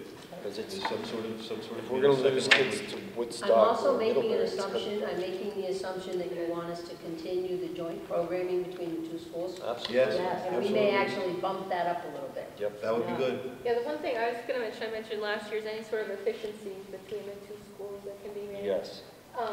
Lindy, I had a question, the second language, I thought you had said it, and I think this was just an idea, nothing like it's set in stone. The PE teacher at Stockbridge, She's bilingual. We've been running this enrichment block that's like, how many minutes is it? 30 minutes every Tuesday afternoon. And the kids brainstormed what they would like to see happen. And that's part of our response as a staff to the school climate survey from kids. They want school to be more fun. And I can't, that doesn't mean I can cut a math class or a reading class, but we can offer as a staff other opportunities. And we have that on a month rotation. Language isn't really in a lot of kids' minds as another opportunity, but we've done a lot of outdoor activities, even just going into the preschool classroom and they do an activity with the little kids has been one thing. Right now we're doing a nutritional snacks one, a maker space, that's this month. Last month we did movie making. So I'm sorry, so you're saying that the language arts was, or the foreign language was sort of an elective as part of this enrichment? It's just an opportunity for kids to be exposed to different things, and the kids brainstorm the list of what the different things were they want. Okay, and so she is willing to do that, but we're trying to use student voice to dictate what those things are. Okay. but can't we make one of them? Yeah. I know they want to have As fun, parents, but still, we're not making it. Sure, fun. There you Life go. is supposed to be fun. Take it away. The other thing that Lindy and I would bring up very quickly that we talked about is, and there's nothing we can do about it through this budget process, but I would suggest that we have a more substantive conversation at another time about the length of our school day. We need X number of minutes for mathematics and X number of minutes for arts and X number of minutes for literacy. And I understand the value of a second language, of a world language, but that time has to come from somewhere. Yep. So it's and we know that people want kids to be outside for a good Well, as long you recess. mentioned, we have it in the contract, right? Up to 8 hours. Up to 8 hours. And what's the current day? It can go up to, What is our What's the current? current day? What's our, Or 7. So we do have some Yeah. room Yeah, a little within bit the of room. contract. okay. we're 7:45 until 3. We're going to have to give up a lot to get more time because it's with the union, I think, but I don't know that because we have to try to do it. Up to 8 hours is more than, the only school that goes 8 hours is Newton right now. They do And- have a half day. And they And take, look at They have a half day. they have a half day on Friday. So, For We had to, professional if you development? recall, Bruce, Oh, I when we really like that. merged, we had to buy, That's, we had to yes. buy time for the Windsor Northwest districts because they were 15 minutes short and that. and Tunbridge, Carl, what are you saying? What What was happened? that? 1.5%, 1%. But again, that's To not, make that's the not, contract, to make the workday contracts even, when we merged the two SUs, we had to buy like 20 minutes or 15 minutes. And it took us 3 months. but there were some But days you that we negotiated, had, I mean. I was, like professional development days, that you had more than. Right, so we gave some professional development days up. We still ended up giving, I want to say, another half point. Or something and I like know that. that's not going to be solved tonight, but we were just looking for broad stroke, broad brush directions from the board. So we've got a couple of thoughts. If you think of others that, as you're driving home, why didn't I say that? Don't hesitate to Well, email it to us. I would like us, was brought up at the retreat, and I'm really, it means a lot, is to look at the younger population, our preschool, and even younger population of what can we do to help educate those kids, or can we partner with, you know, some type of daycare system like they are doing in other districts. I don't know how it would look, but there's a real big need for You mean the aftercare that some of the Aftercare. other districts are providing? Yeah, aftercare, And or summer even, care. or could we expand it even further to have a childcare come in, rent space from us or something, and have even younger kids, because it is a big need in our towns, that there is no childcare. And also, I feel like every dollar we put towards them at that age, we're going to save tenfold by addressing and being able to mold them younger. If we really want to strengthen our youngsters academically, every dollar we put in preschool is going to be the highest payback we're going to see Right. anywhere in the system. Absolutely. And there's really three, I think Stockbridge has already addressed a couple of these.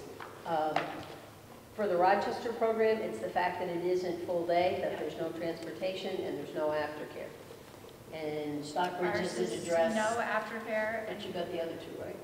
Right. Full day and transportation. full day for 4-year-olds and transportation, but we lost out on several 3-year-old families this year because we're just a half-day family and people don't have jobs in the community to be able to come on their lunch break, pick up and transport to daycare.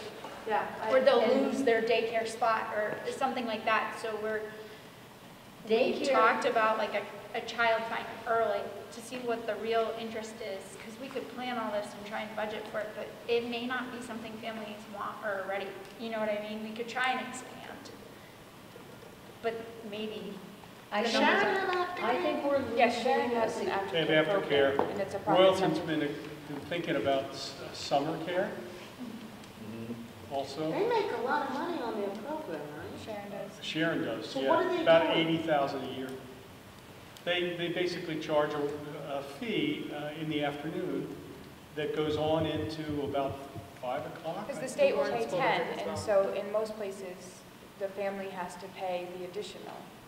Like when my children went to Orange County Parent-Child Center, I get 10 hours covered by the school district because it's the mandated day preschool, but then the rest of it I have to pay for. And so I basically get 1 day a week, and then I pay the rest. We They go pay- year-round. We pay for the staff, the morning as teachers, preschool teachers, and a teacher's professional wage.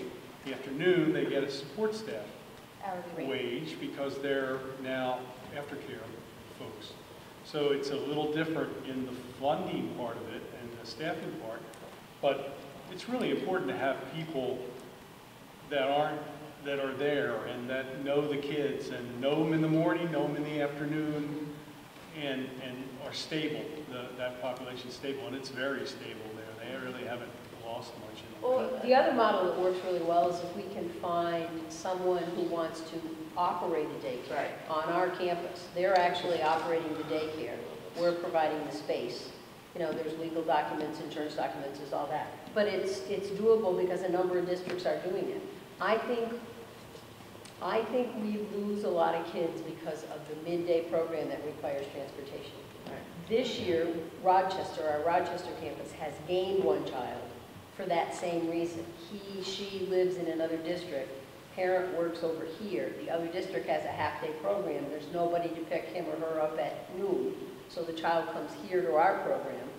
Mom works in the area. She picks the child up and takes him to a daycare and then goes back to work. But still, it's quite. There's a lot of transition there for that little guy or little gal. So, I mean, I think long-term, and by long-term, I mean in the next year or two, we should really look at a model that makes our preschool program more accessible for all children. I'd like us to go down that road. Yeah, because we should have a conversation with Granville and Hancock. I mean, I just Right, read the Granville. Herald, and I read in their select board that they are having the same issue of wanting childcare before and for their young kids in the area. So this is a regional problem. Right. Sure. And there is a critical shortage of I don't know if that's what you just said, Megan, I'm sorry if I'm repeating. There's a critical shortage of childcare in this valley. Yes, There is. yeah. They're up 100% is. You talk to any of the parents standing out there. 20 minutes. Say, tell me about child Okay. care. They're like, it is horrendous. So that puts us on reviewing the timetable real quick, which is, I think, going to not take us 10 minutes, because it's going to be look at this piece of paper and say, cool, thank you, Tara. Don't thank me, thank Marilyn. She created it for me. I gave her the instructions of what I needed, and she said, I'll take care of that for you. It does, I love when she does that for me, because I Amy can made just sure we not have to are worry looking about for it and later. it's done. This is Now we need really this. nice. No, it's This good. is really, I like this a lot. Time, I don't want to get behind. No, you're absolutely right. And I, So You're we're gonna looking like at this. the This two is of like, these? when should you be expecting your book in the mail? When should you expect to see things in the paper? When's The the other last one week is- for is- morning meetings? So, That's really so This is, is the one from her Tara, version. what's the difference between the two? I don't know what you're talking about on the other one. Well, one's from. this is Bonnie's. One's from Oh, no, Bonnie. hold on to the annual report one. That gets embedded within Tara's. Let Tara go first. Okay, thank you. Just wanted to make sure I'm just I was gonna looking at pass the it. right thing. So this is based on statute, when your town Right. meeting is and going backwards, so you know when you have to do things. Perfect, thank you. So This is that's what wonderful. this is for. Oh, this is Is there an great. extra one? Oh, yeah, oh, do you need one? I'm gonna give you, do we have extras, otherwise I can give Joanne my copy. No, there's two here, I don't know. I thought I made enough. Yep, Oh, you're welcome, Joanne.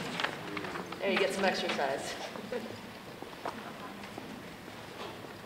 This is That's an wonderful. amazing one. Look at this last regularly scheduled board meeting. That's like, Special. Yeah. it's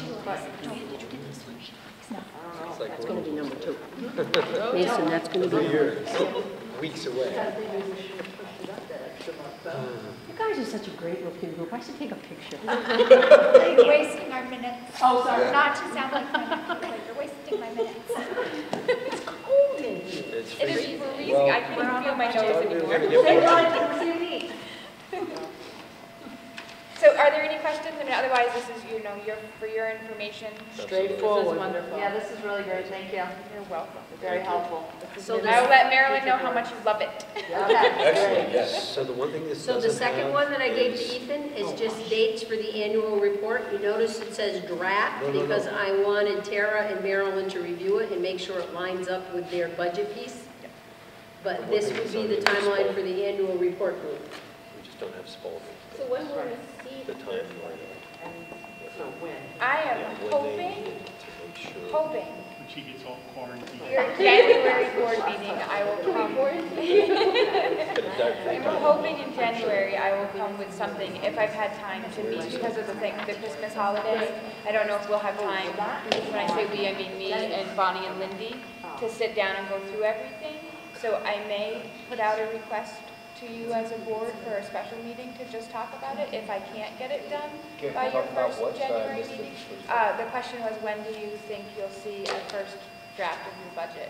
And I said, my hope is your January meeting, but with the Christmas holiday and time frames, if I don't have time to meet with Bonnie and Lindy before your January meeting, I may ask that you schedule a special meeting in January to do your first draft. I mean, otherwise it puts you in February and it only gives us that 1 month to make adjustments. So I would prefer, I'd like us to be very open to meeting more than just the one time a month during budget season. I think So that's if legit. everybody could please keep that in mind, because I think it's, well, we're gonna need a couple Yeah, of golfing. yeah, well, Is it golfing? the big thing that I think, we were willing to meet a lot of times, we just weren't getting the support we needed from the central office. Hopefully. So we'll That's be, gonna I be guess, difficult. ready. It's the central office. Yeah. I think it was the state. To where should we send the Christmas presents, Tara? Yeah, exactly. Carl, could I make a suggestion? And I work- suggestions- I Receive Christmas suggestions are presents welcome. because she's on quarantine.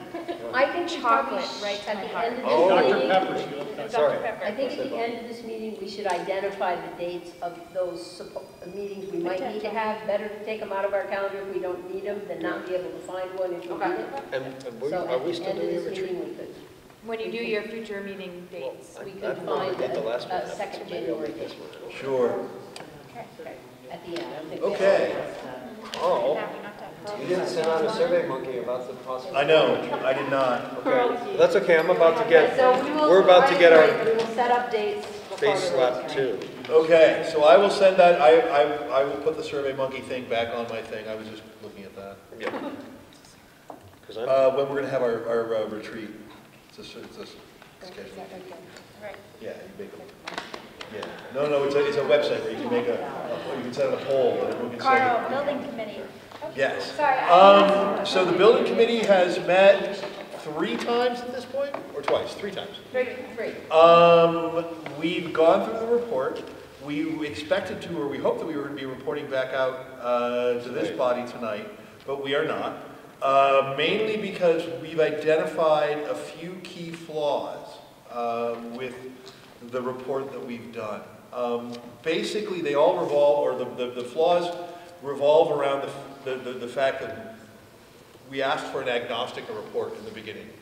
And what that means is that what that report tells us is it is how to either knock this building down or make this building the best building to be for the next, 25 or 50 years. And it doesn't really, the report makes it hard for us to get our hands around what our immediate needs are, what our short-term needs are, and what of our long-term pieces are, because it doesn't frame it in terms of understanding or looking at where our student population is going to be a few years from now. It doesn't, we don't really analyze, so all that report talked about were the 3 buildings. It didn't talk about, for example, if we wanted to just get rid of all 3 buildings and have a new school, if we wanted to completely close both schools in tuition, if we wanted to look at some of the alternatives. For example, one of the things they did when they talked about revamping this building, they said, well, this building doesn't have an art room. Let's knock the wall down and put an art room on the other side of the gym. They didn't think about maybe reusing some of the spaces and trying to necessarily think through some of the more some of the more obvious options to a lot of us on the committee. There was, so what we've done is we're going through now, we're having a meeting next Tuesday, where we're going to be going through and completing things into kind of a basic grid that not only talks about what it would take to, what they say we should do to Stockbridge to expand that building or to make that building an appropriate school, what we should do if we wanted to be in this building, what we should do if we wanted to be in that building, but also, again, what is our student body going to look like going forward? Do we need to have schools? What would it look like if we went back to being separate towns? Because one of the issues becomes when you look at the money, I mean, generally it's a 60-40 split between Rochester and Stockbridge. You guys have 60% of the population, 60% of the kids, 60% of the school expenses, 60% of the grand list, within a couple points. We're about 40%. However, when you look at the costs in general, the overall report, it's like $1 million some to really fix up Stockbridge, and it becomes in the neighborhood of 5 to 6 to fix up one of these 2 buildings, which gets out of that 60-40 proportion. What we don't understand is, number one, again, that $5 million is a lot of dollars. Because again, it didn't, in our minds, it didn't contemplate really looking at some of the compromises that could be made on the Rochester buildings. And then also that, we don't really understand, the thinking is that you have to bond out to the district, whatever the total cost of the district's projects are. But, it could, if all the work, and then the buildings revert to the towns for $1 if the buildings aren't in use anymore. So one of the scenarios that got tossed around was the idea that if we have to close a school and we've put all this money into a school, we've got a district that's tuitioning everyone and we're still paying bonds because we've closed schools and we've bonded these buildings. So trying to understand more about some of the political options, so we can put the building repair and renovation options in a more practical context is our job, and then understanding more about just how bonding works, because if we decide we're to do these kinds of projects to make these kinds of educational campuses, it becomes a different story if Rochester pays for what happens in the Rochester building or in the Rochester buildings, and Stockbridge pays for what happens in the Stockbridge buildings. That seemed to be, at least in some of the discussions, kind of a part of the equity. So we're there. We've been working through it. There's been some contentious conversations. And we need to think about, and this is something I'd like us to think about over the break and figure out how we're going to go forward in January with contemplating some of the, this is the committee looking at the report and trying to frame what it says and understand it so we can present it back out, and realizing that we have to understand some of the context of what we're presenting about renovating the building in, but we need to get the conversations going with our communities now as well.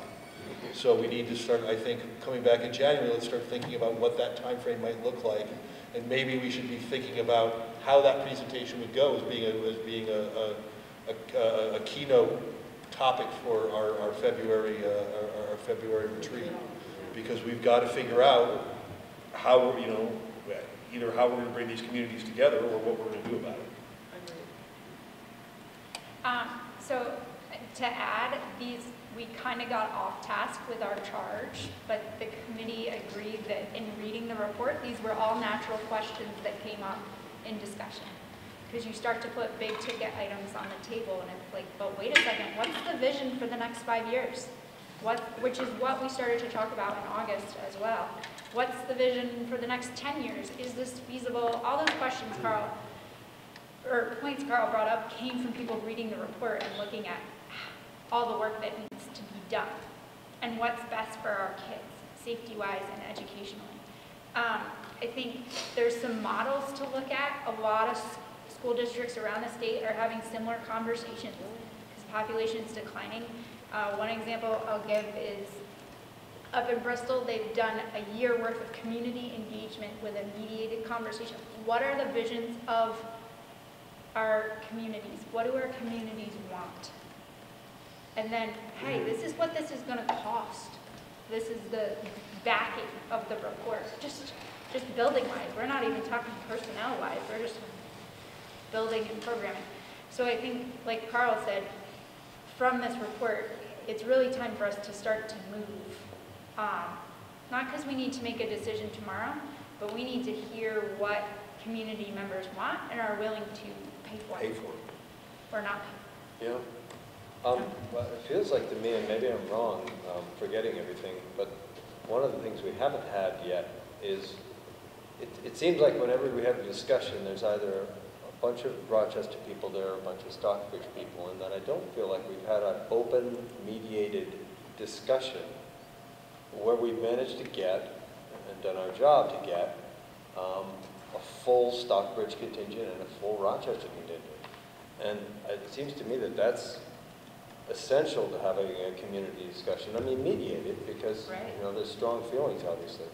But that's not, we're not hearing it all if we're not hearing it from the representatives of both community. And I don't know how you do that. And I mean, it's been interesting too, because the Rochester side of this building committee is Rob Gardner, Amy, and Cricket. And then it's Joanne, myself, and Willis Whitaker, who's a pretty high-end, really savvy contractor that does not suffer fools gladly. So it's been, it's already been, and it's been an interesting conversation. And even, I agree with you about getting a broader picture, because it's one of the things, that Roger and Cricket see things differently. Joanne and I see things differently. And, we all, I think, everyone wants the kids to have the best thing, but we also don't. The fear that I think the committee gets into is what you were saying about the vision, is that, when you're saying, okay, we're about to write a $7 million check, I don't want to be writing that to have a really fancy building that becomes, a senior center that none of the seniors in my town can pay for anymore, because paying their property taxes plus their bond payment on this wonderful building that, they can go to is, made them sell, Ethan, two things to your point I think are very important. I think that we should spend a little money finding someone who can mediate these discussions, because I think the job for the boards and Lindy and I during these community discussions is to just be very, very good listeners. I don't think Jenny should have to take notes. I think we should find somebody to do that. And and to your point about how do we get a good-sized group from each community, we talked about that a little bit when we first gave the charge to the building committee, and we decided that we would make a presentation in each community. Instead of making one in excuse me, Stockbridge and inviting everybody down there, or one in Rochester and inviting everybody here, to do one here and one there. And I think that would heighten the probability that we would get more people from each community. But you'll only get the Stockbridge people in Stockbridge and the Rochester people. Yeah, that's the whole thing is. You won't get the group that you're talking about. Yeah, I mean, and maybe it's. Maybe that's the only way to do it, but isn't that interesting? Yeah, it's just, it's, I mean, you know. And that kind of says a lot. I think it's also, yeah, no, it does say a lot. And if there are natural differences and really organic differences between the communities, you know, there is I mean, look at, there's a history of Europe and Africa is countries that were forced together that weren't meant to be together, you know, and tribes that were forced together into countries. And so I, acknowledge if that's the public will. Yeah. So I think that's got to be, but I mean, but we can't certainly have to make every effort to have the conversation. There is a way to get that kind of group if we wanted to do it, and I think we might be able to make a couple of contacts. It's called a focus forum. So what somebody would do is take the voter checklist in each community. They'd go down through and they'd identify every 7th person, every 9th person, however many people we felt. By phone. You actually make a phone call and they commit to coming. Yeah. That's great. And then you set them in groups, mixed groups, 3 from Rochester, 3 from Stockbridge, around the multi-purpose room in Stockbridge, and there's somebody there with a chart to chart their ideas and their papers, and there's somebody to facilitate. Facilitation is key. But that's the key. I don't think we're going to get that group, as Joanne said. No, just by inviting and putting things on boards. I still think we need to make those presentations, but I don't think we'll get the kind of. What about if it's a neutral, I don't know, is there a neutral? There is no, I mean, find a neutral space. I was just thinking, is there any barn that's halfway between these two places that we could meet? But it's like, I mean, the Stockbridge Commons is kind of, I think the Stockbridge Community House is a wonderful venue. I was thinking Half attendance. the one that downstairs, that place, yeah. it's closer to Rochester. And I think we have to. I think that's, we should start using it because. We have to meet where we have to meet. Yeah, exactly. I think we go make every effort and to feel our integrity in this issue, to make every effort to hear as much comment as we can. I think that's the starting. I think that's the starting point. Yeah. I can share out a model that's been done like that, and some resources. I'm more than willing to. Cool. Sure. Yeah. So you can see, actually, she was my elementary school principal, but she's now a professional facilitator and mediator, and she's going around to some of these districts and running these community engagement pieces. Cool. Could you get us information on her, just an idea of just a quick CV and a basic cost, and if she's got availability? Because I think, I don't want to bring Steve Dale back. He's not a community guy. He's an educational guy. And he's contentious. But I think bringing some people did. Who's done community mediation, I think would be really helpful. But it's similar to what Bonnie talked about. You would be in mixed groups, people would be invited. I mean, that's sure, and we did format. a similar kind of exercise at the law school when we combined the SUs, where we had we had community tables set up with different people, and But also to that, we had there were questions, and there were board members that were at every table to kind of not to engage in the conversation, but to answer a clarifying question. What does this mean, or what does that mean? And It'll it'll take a little time and it'll take a little money, but when you stop and think about it, it's the educational future of the kids in both of these communities that we're trying to plan for. So it's well worth investing some time and some money to get it right at the start. but I do think that we've only been together for a year and a half, so we've just started creating these bonds, and I think it's important for us to show as well what we have done together as with our kids. What has our kids been able to gain from this union? Not just, well, what building should we use and how much is it going to cost, but... Right, but so I'm saying this process would back us up a step even further. What is that first question that one of the building committee members asked? What is the vision? What do communities want? Because I think we have different pockets, like Ethan said, we have different pockets of information, but we really need to hear as many voices as possible, and that'll give a better direction. We kind of have dollar numbers to go with different things for facilities. That's what that report gave us.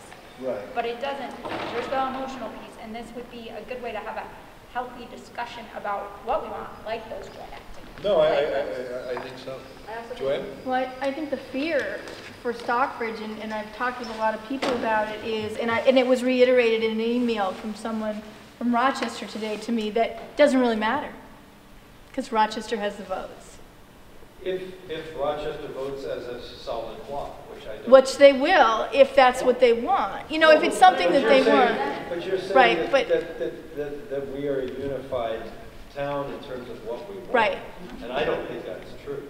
But I'm telling you, that's what Stockbridge thinks. Yeah, oh yeah, I understand that. And when Well, that's the people point of having that make those comments that it doesn't really matter because it's all about votes, that's where the contentious feelings come from. Okay. But that's one person, or. I understand, So but I he think seems it's a- to think it's a whole lot of people. But I think it's important And the to point realize of that the that person point can of the speak. Right, focus but group that's- is to help us get by that. Right, but so my question is, if I can speak, I don't know if I'm allowed to, but. Sure. Go ahead. The people that are right here, if it looks like the community in Rochester wants a $5.4 million building, if that's what they want, will it matter what Stockbridge wants? Yes, it absolutely does. Totally. Okay, I mean, Joanne, I'll set the example. and I appreciate that, And but the example of it is, you've been to plenty of our board meetings. yes, And you see how this board works. yes, This board works with consensus, and we listen to each other, and we talk to each other. And I may be ignorant of facts, and this is why the building committee, and I'm glad there's people who are professionals like Cricket and this contractor on there to help with this. good thing they're on it, yeah. Well, I'm just saying, just to understand, because the engineering thing doesn't make sense to me totally. No, I know, Yeah. but So- I'm just saying this is what the I understand. feeling. So, And but I'm when saying someone that- sits but- there and says, But that's the. why would we let you out of this? Why would we let you do that? Because obviously it's a financial, If it's, well, I'm saying if it's the will of the community, I mean, if it's a clear, strong vote that the will of the community of Stockbridge doesn't want this anymore, and it's allowed within the, the merger agreements at that point, then I'm not the kind of person who's going to say, no. Yeah, and the board And would then, act. I don't think the board is the kind of thing that would say, no, you can't do good. that. I appreciate that. Yeah, absolutely. Well, and I That's think been you the way saw we've that. worked. That's- No, I didn't, but But you're wait a minute, Joanne, seeing- what happened when the high school was supposed to be closed here? Or would it be closed or would it not? Rochester didn't come together as a town.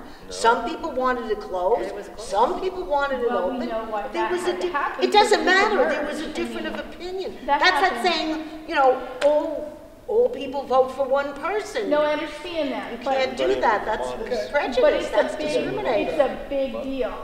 Yeah, no, and I understand that, and I think that Because that's why of course it's they're good that gonna you're want- participating, and I think it's why we're going to have, the discussions that we're talking about, and more meetings of the building committee, so. Okay, we're gonna move on to the marquee. I'd like to make a motion that we don't do anything with the marquee until we decide what buildings we're going to be using. Well, there was a proposal to. There's a motion on the table, do I hear a second? Oh, okay. You're right. Second, and then we can discuss, or whatever. We gotta vote on. I can't second. I put the motion out. Okay, I'll second. Okay, a motion's been made and seconded that the marquee, No that discussion. the marquee be put away till we decide what building we're doing with it. I couldn't help it, basically. Discussion. I think this is missing the point. It's not about the marquee, it's about communication. It's about how does Rochester get the word out on the street, literally, about what's happening at the school. And we have not, in 6, 8, a month, a year, come up with a solution for that, and I think that's pretty ridiculous. I do think that the newsletter that we're getting monthly It's at the beginning of the But month, isn't- there's a calendar on the front that says the activities that are going on. That is very helpful. Is that going to everybody in the town? No, it's left at the post office and it goes to all parents. That's not the same as something that gets drive-by. I mean, this is Yeah. what Mason's point has been, that it's the most accessible thing. So I just sort of feel like we've sort of pushed it aside, and he's been in good conscience, brought the issue up, and I do think, I didn't know when I want to go back to, I didn't know when we were supposed to go back to school till I drove by Stockbridge. And because I saw it on their marquee. Here's what I'll say, Ethan, I know it does feel like that. The dilemma we had is, number one, I get it. we're having difficulty getting contractors to respond to us. One finally did. It's going to be in the vicinity of $1,200 to $1,500 to put the sign in wherever we put it in. Could be reduced by $500 or $600 if they can find the old footing. So. Did we get approval from the people? Because that was the last thing I remember. No, it's got to go out here. There's no place out. So But we talked, there was somebody's going to go. He said no. Okay. He'll allow a I'm sorry, I can't see it, Ethan. I know, it's tough. He'll allow a small sandwich board. He said we could put that out there anytime, we don't have to ask him it. That's all we can put out there. Okay. So our big sign is going to have to be down here somewhere. So the people that we're hoping would get the information, people that don't have youngsters in school, that don't pick up a newsletter at the post office, etc., it's unlikely they're going to be driving through here, though they might after the sign gets up and they realize that's where information is. But it's been a dilemma. It's taken this long because it's not a big job and we couldn't get anybody to respond to us about putting it in. We finally got one person who gave us the quotes. And that's where we are at this point. I think Amy's suggestion is a good one. I'm a little bit hesitant to spend $1,200 to $1,500 to put a sign up near a building that we may not be in another year, or we may be selling in another year, or doing something within another year. Can we buy a sandwich board? Oh yeah, we can do a sandwich. We have a sandwich board. We can put stuff up on the sandwich board out there. I'm We just just have to take it saying, in. it's about, as I say, the real issue is about information out there. It's not about, I don't think personally it's about whether the footings of the marquee are on, this property or that property. It's about there being a public face. I mean, that's certainly this is what Mason's been going on about and that we've heard several times. It's about people. Well, it actually was the marquee. Well, I know, the marquee is the term, but I think the issue, from my point of view, is about information. The nice thing about a sandwich board, you take it inside, you change all the letters in there in the storm, and you take it out. I use them for mine down at. And the property owner was very gracious and said we could put that out there. That's great. And you can get a decent size, you can get a custom built one, or you can, for a lot less than $1,200.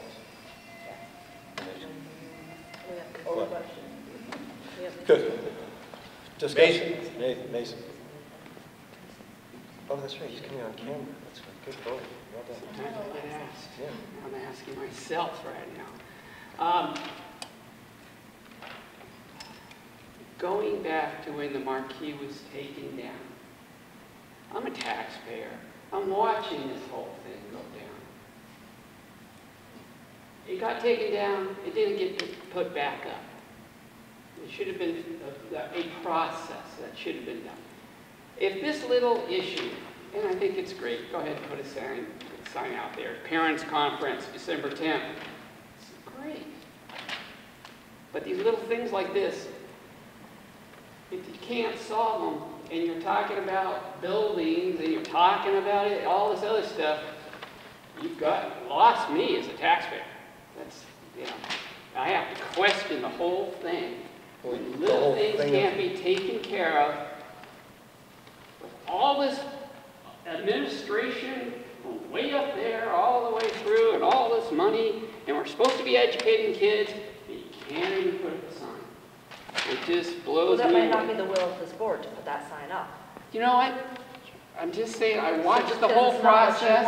I'm just saying, it's my opinion as a taxpayer, I'm questioning this whole thing. As all these other people are leaving the state, I'm starting to question the whole thing. But anyhow, questioning what's actually going on in the classrooms and whether it's happening? Getting things done. So did you come to the last meeting? Did you hear the educational talk at the last board meeting in Stockbridge? Yes. Mainly, you were there. So that was, no, it wasn't. There was a huge presentation about the initiatives of education. I'm not talking about all the talk. I'm talking about doing. Wait, talk was about teaching, about education. I actually loved it. Do you? Yeah. But it's still. So wait, so you actually see a conflict. We're getting education. We're getting education done. We might not be able to get a marquee up, but we're getting education up, done. And you don't believe in our education either, though, because we're not doing the environmental piece. Oh, no. I'm looking all over the state and watching the whole thing collapse too. But that's here and here. Okay, well that's here. Our time is just run out. I know. Thank you very much. You're welcome. Thank you. We have a motion on the table that's been made and seconded to put the marquee in storage until such time as we have a clearer idea of what building it would go in front of. Can I make an amendment to that? With the understanding that a sandwich board be used to substitute for in the short term? Is that a friendly amendment? Yes. Yes, absolutely. Okay, well, no, it's her, it's up to her. She made the motion, otherwise you'd have to have a second, we'd have to vote on it. But she says it's friendly, so you've been accepted. Thank you very much. Good, there you go, civility returned. Okay, we have an amended motion that the marquee stay in storage until such time as we have a clearer idea of the building it would go in front of, and that in the meantime, a sandwich board be used to communicate all pertinent information and be placed on the Dandelion Acres, not Dandelion Acres, Abutter's property. The Abutter's property, and that the board expresses its gratitude for being allowed to use his lawn. All those in favor signify by saying aye. Aye. You didn't have to second it because it was a friendly amendment. That was a parliamentarian test. I know, I was going to say that. Okay, 9.6, grade configurations. Okay, I just wanted to bring to the board's attention configurations, meaning how are we going to design classroom levels, grade levels for next year. We have a little, it's actually a good problem to solve. At the Rochester campus, right now we have 14 3-year-olds. If they all move forward next year, they'll become 14 4-year-olds in our preschool program. We are licensed for 15. We probably could get licensed to 18. So that would only leave room for 4 3-year-olds to come into our preschool program. That would be a dilemma for us because I'm anticipating we would have more than 4 3-year-olds. As Lindy said earlier, we're going to start our child find earlier. We're going to start right after Christmas vacation to try and surface how many 3-year-olds are there that would be interested in coming to our preschool. Child find, yeah. So we have identified 3 possible solutions to this problem. And I call it a good problem because we have too many kids, and that is a good problem. I like those problems. Right. The other piece to this, let me add before I go forward, is that currently at the Rochester campus we have 4 4-year-olds. So that means we would have a kindergarten of 4 children next year if we didn't change our configurations. This year we have a single grade kindergarten. Next year, if we maintain that single grade kindergarten, there'd only be 4 youngsters in it. So that's obviously not something that we can do. So there really are sort of 3 solutions, and in no particular order. One of them would be to license, get another room licensed in the high school to run a second preschool program. I personally don't support that because I think for a number of reasons, but the most important one in my thinking is that it would isolate a group of children over there, and I'm not particularly keen on doing that. We could have a... These are just like kindergarten? No, we'd get licensed at another preschool. We could have a configuration that has a pre-KK, so some of our preschoolers would be with our kindergartners. That would be some of that some 14. of the 4-year-olds, some of the 14. And the rest would be with the 3-year-olds. So we would have a 3 4-year-old program, and we would have a pre-KK program. Okay. We will have some licensing issues there if we do that, because we would need a second licensed preschool teacher. We could get an emergency license, we could get a temporary license for one of our current staff members, and then they would, a provisional license rather than not a temporary license. And then they would have X number of years to finish the requirements to get their preschool. How much more would that cost, Uh, salary-wise? Wouldn't cost us anything more, it would cost the teacher as she goes through. No, I don't mean the education, I mean having another licensed teacher. It wouldn't be another licensed teacher, it would be one of our current staff. So we're not adding a teacher under any of these. So you don't pay them more and they'll become a licensed? No, they're already licensed, we're just They're getting licensed for a expanding different their thing. license. Oh, thank you. The third option would be to have, depending on how many kids surface in our child count, would be to have all of our 3-year-olds from both communities attend school at the Stockbridge campus. That has some issues because I think some of our kiddos barely get transportation here. It's hard for the families to get them here. I think it may just be too much to get them to Stockbridge. But those are the 3 options that we have. Again, one of them I think is a non-option, getting another room license in the high school. That's not something I support for a myriad of reasons. So doing a pre-KK, do we have to have the K room licensed then? As a preschool, yes. I don't think that would be a problem. The biggest hurdle on getting a room license is always bathrooms, and there's 2 bathrooms right there. So I don't think that would be an issue at all. Okay. And the second license would be the current kindergarten or Not necessarily. a teacher would need to get a provisional. Correct. All of our teachers now are certified K through 6. Okay, so The person that would get the provisional license would have 2 years, and she then would become certified pre-K through 6. would we need, would the population be such that there would be a require second aide in the room at the pre-K? That would depend on numbers. The big unknown here is how many 3-year-olds we will have coming into our program. We'll definitely need to be ready. I'm making the assumption, and I think it's probably an accurate one, the board has always taken the stand of you want us to make the program accessible to anybody who wants to come to it. Yes. You want all the kids here. Yep. That's the assumption that we are working on. Now, it may split itself out. There may be a couple people who could very easily drive to Stockbridge, and they would be willing to take a couple, 2 or 3 kids might go down to Stockbridge, and the rest might stay here. That's sort of the thinking that we're This is having. what the child find will tell you. Right. It starts with knowing how many kids are we Where, and talking they'll tell you about. where they are, because if they're down that way, Yeah, yeah, there gotcha. might be some close enough that way that they wouldn't mind at all going to Stockbridge. We just issued a child fine advertisement for special education. So, I mean, it goes out in the papers and say, please identify, please let us know if your children, goes out to all of our 10. Are they required to do that, or is it just by voluntary? A special ed's required to do. We No, I want to mean, do it. are they required to respond, or adults, parents required to respond? They're not required, but most do. I mean, they're not required to respond, but there's truancy laws that are required to have kids go to school. Right. Well, They get but services only for K through 12, right? As far as truancy. Only 6 years old. Kindergarten's not required to Gotcha, stay. okay. What's your recommendation? I don't have one right yet, Okay. Nathan, because we need to see how many 3-year-olds we're going to have both in Stockbridge and in Rochester What to would see you- what makes sense. What would you like from us? I just wanted to let the board have the Okay, gotcha, information. good. That's why I- Thank you. Excellent. Cool, excellent. Let's I have move a- on. No. Sorry, I have a question about grade configuration. So I understand that for pre-K and kindergarten.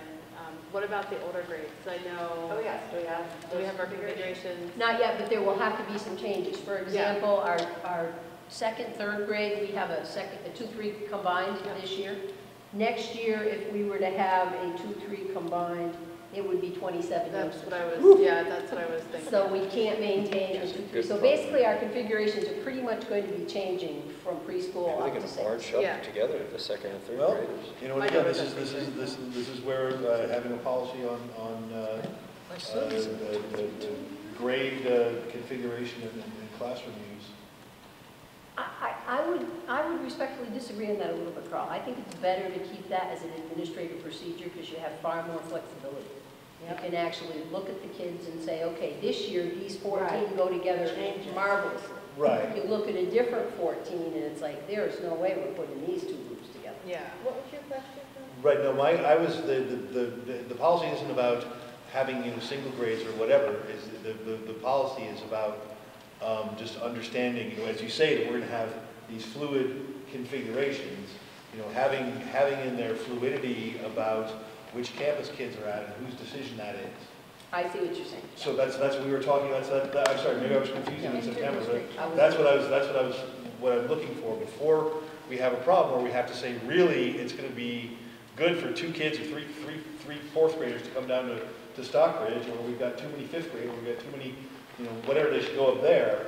Having something that already lets people know that we can make that educational decision is I important. didn't understand your point to be that. Yes, that is important. I think the other thing to say is that both, and Lindy and I have been talking about this, and we'll be talking a good deal more about this, at both of our campuses, the numbers are getting to where we may be looking at some kind of wonky conversations, wonky configurations, sort of configurations that would be okay, but not great for kids. And I think we have to just put that realization on the table. Because your example about 3 or 4 kids is a good example. That has its own challenges when you have a group of kids at a grade that few. And when we look at the possibility of having more 3 grade levels with 1 teacher, that has issues too. Well, and again, I just think it's important that we have, at least I'm speaking for me, I don't know what everyone else here thinks, but in my opinion, the kid getting the proper education and being in the proper cohort and the proper classroom is more important than whether that kid lives in Stockbridge and goes to a Stockbridge classroom or lives in Rochester and goes to a Rochester classroom. I think one of the things we've talked about in our meeting all along was the general flexibility of having 2 campuses. And we've always, in the past, when we've had kids that have clashed with the teacher or families that have clashed with the teacher, we've made, I can think about half dozen times that I've had a kid come from Rochester to Stockbridge or go from Stockbridge to Rochester because of discipline or whatever sorts of reasons, but they've been kind of one-offs that have been situational. I think that having a policy or a way that we can make sure that families understand that, the board is committed to giving their child the best education at the best place for that child, and that does not require that doesn't go to the child's town of residence. That's all. Yeah, Chelsea, and I don't want to say the policy like that. I'd like to make a comment on that. Chelsea, just because my child is one of those kids in a really small class that we probably would be talking about moving to a different campus. I think my kid would, she probably would be okay eventually, but Rochester is this is where she's been her whole time. So it would be very hard for her to adjust to being taken out and then maybe the next year being put back in. That's where. Well, yeah, no, and I understand what you're saying. And I'm trying to say that I'm not trying to say that it should be like a classroom count. That it should be. We need to have classroom sizes. I'm just saying that it's a possibility. Again, having a possibility that we're doing that, and we're again talking about the child's educational needs. I would have to agree with Megan on that as well. Yeah. It's not just the education. I think the education is around social emotional. I can't imagine snapping our fingers right now. Is it ideal? No, but we're really creative with it with our small group in Stockbridge right now, and I inherited that creativity. I'm not going to take any credit for it at all. I really did. It's been a wraparound support by my teaching staff. By having someone that teaches some other grade levels so we can split some things out to meet some educational needs of that smaller group. I can't imagine looking those kids in the face or those parents in the face because we snap our fingers and say, we have this policy, now we're going to move. I understand what you're saying. I don't think those smaller numbers are ideal by any means, but I can't look kids who have traveled together and been together that long in the face and say, next year we're going to send you over there because we created this. So I see both sides of it, and I want us to be really careful how we do it, but we do need to acknowledge that we're lucky in Stockbridge because we have this person who is a classroom teacher and partially a librarian, because she's pulling out so we can split some things mathematically or literacy-wise to meet that need of a 3 grade level classroom. I don't know if we could do that if we didn't have that extra person. Sure. No, and I'm sorry. I don't mean to say that I think we need to have some kind of top-down a mandate. I'm just, as we have these conversations, we talk about, well, maybe we'll have to send some of the kids down to Stockbridge. You're the chair, Carl, and you always bring it up. You're the chair of all of these things, and you always bring it up, that it would be good to have bigger groups, or it would be good to combine them, and I think people look to you, Carl. Maybe I am, and I apologize if I am, but I think you got to be careful about it, because people look at you as the chair, and you're running the meetings, and it always ends up the same way. And I'm just gonna, that's how it comes across to me. Going back to, taking kids from Rochester, potentially taking kids from Rochester and in Stockbridge School. This is a I understand, and I really appreciate what you said, because you think my child's been in Rochester forever, so now you know how some of the Stockbridge people feel. But I think this if we really are one school with two campuses, then I think all options have to be on the table for our administrators to consider. If they see it as a useful, and these people are not going to be willy-nilly in their decision-making about, oh, we're just going to send everybody down there. I don't think they would. Well, I trust them. And I think that they would know which kids would be okay with it. And sure. Oh, absolutely. But also, can I speak to the preschoolers that have a new class? Their class is the Stockbridge students and the Rochester students. They go down to Stockbridge so often that is their classroom down there too. They have their favorite spots that they go to. They know the toys down there, the educational stuff. They know their friends down there. This is the ideal.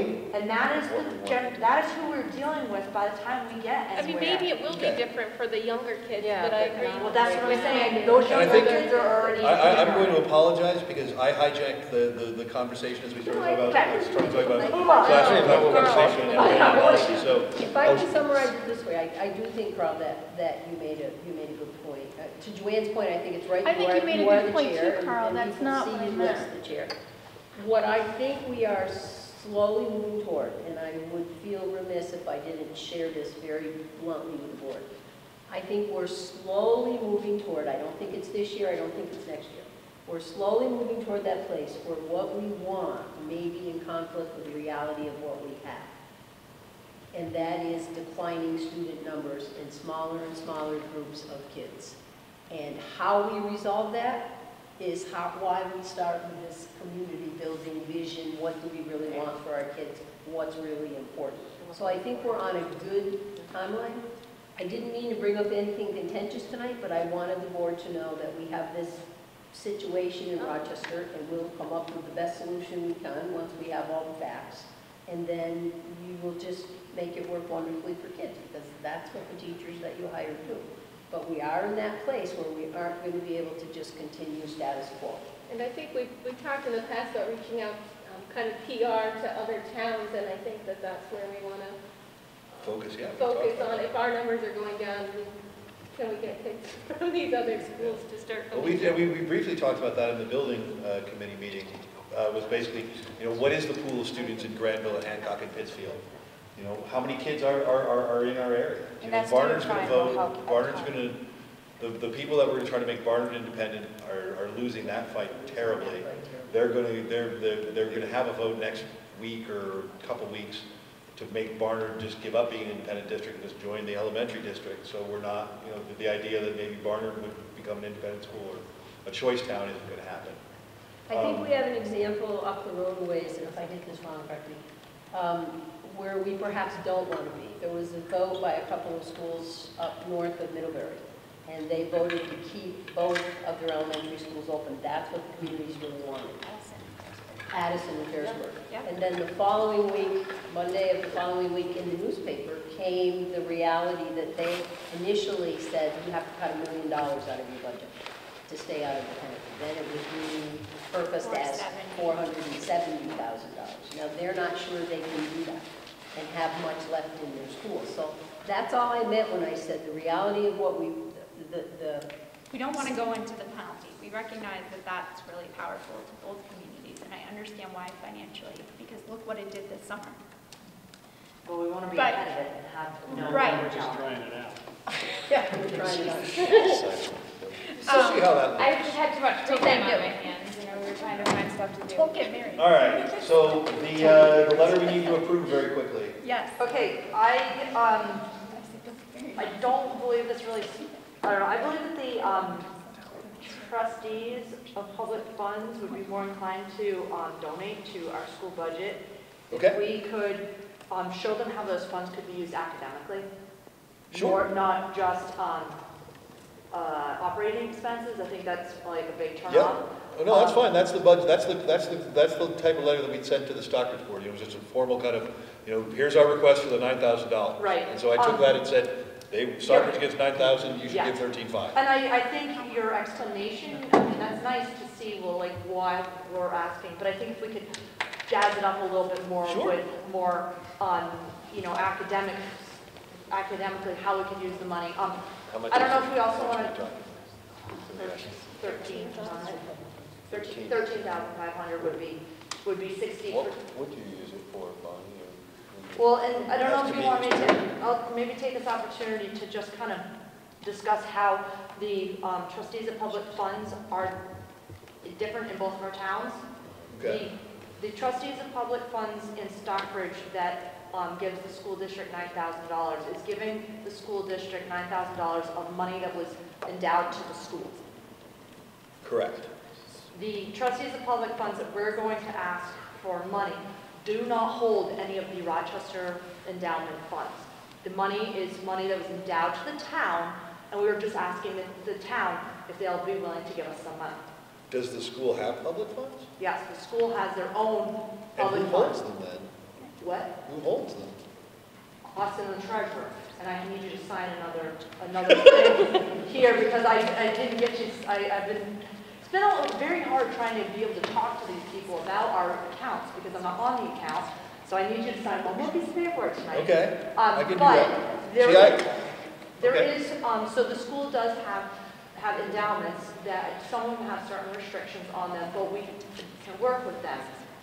Now that once we are able to access and understand and talk to the banks about how much money is in there and such, we will be able to have access to some of those funds. So I just want to explain that when we're asking the trustees of public funds in the town of Rochester for some money, we're asking Grandma if she's willing to give us a gift of some money. Okay, so that's interesting because the way I had it explained in Stockbridge is that the trustees of public funds are the trustees of the public funds. They hold all the public funds. Right. They manage they manage the gifts, they manage the sinking funds. Everything. They're the trustees of all the public funds. And so, I'm assuming that we were asking for the same sort of thing. Right. So okay, that's it. So there's okay. So Right. certainly, if you want to turn it into much more of a PR letter, that'd be great. I can you can just type it over, or I can send you the document with edit links or whatever you want. Okay. Thank you. Thank you. Good educational ways to spend it. Yes. Absolutely. And just thank you for taking this on. It's been many months that Yes, you've been working on this. yeah. So thank So you. one of the things that I had to send out during the audit process was a letter to financial institutions in our area asking them to identify if they held any accounts on behalf of our school district. Great. Did you find any? I haven't gotten any response yet, so Okay. that's one of the things I'll follow up with the auditors on when we come back. I do know, one of the things I did find is that Stockbridge still has 4 open bank accounts at Mascoma. That I need to have a conversation with the Stockbridge town clerk because she is the only person that has access to those, and I believe those funds should have been closed and transferred to Rochester-Stockbridge. So that is, I am also working on some of this in conjunction with what you were doing. Okay. But I do know that several of your Can't work on it specific in the next funds. 4 days. Right, can't do it in the next 4 days. That's right, you're under quarantine. Right, I'm in quarantine. It is part of also the audit process. So hopefully something will also help coincide with what you're doing too, so I'll keep you Yeah, posted and as I I'm not find doing it. all of those individual bank accounts. It was Yeah. specifically the endowments. Right. There's specific endowments that Yeah. I'm able to track. Yep. So. But I'm with you, it's grueling to get, I mean, as the business manager, they won't even talk to me. Like, okay, so what do I do to talk to you? No, Okay. I can't talk to you. So, we're supposed to be looking at our calendars to find a special meeting date. When do you expect the special meeting to be? Business manager that's going to give us the budget at the special meeting to look at? So I would say potentially give me 2 additional dates in January, if I can't get it for the January 7th meeting. Okay. That Is is there, available. is there a certain day of the week that is, I mean, we don't need to stick to a Tuesday, do we? Well, how about the 14th though? Is the 14th available? The 14th is the Sharon and Stratford meeting at 5:30.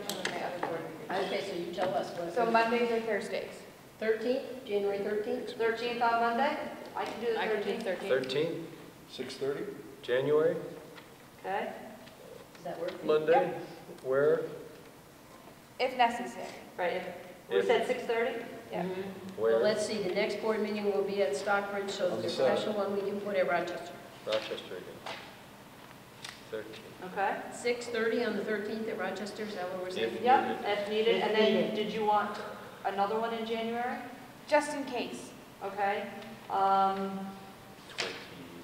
20. You said Mondays or Thursdays? Yeah, those are the ones that we don't have board meeting nights already. I can do We Thursday. might have I can't do- negotiations. No, the Monday will be the 13th. Oh, the third. I can do Monday the will be 23rd. And then the full board, the 27th, okay. How about on the Thursday, the No, we have 23rd? to wait until March to get your approval. So I'd like to get you, like I said, Thursday, at the least the first draft in 23rd. January. Works for me. Or Thursday the 16th, but if she can't, if she doesn't have something for the 13th. Yeah, let's go, let's do the 23rd, I can do that. Okay, Thursday, so these are tentative if needed. So Yeah, that that would would be be in Stockbridge, Stockbridge. right? Special meeting for budget if needed is what I wrote down. Yeah, okay, 6:30? Stockbridge. Yep, Yeah. that would be wonderful, look at us. That's good.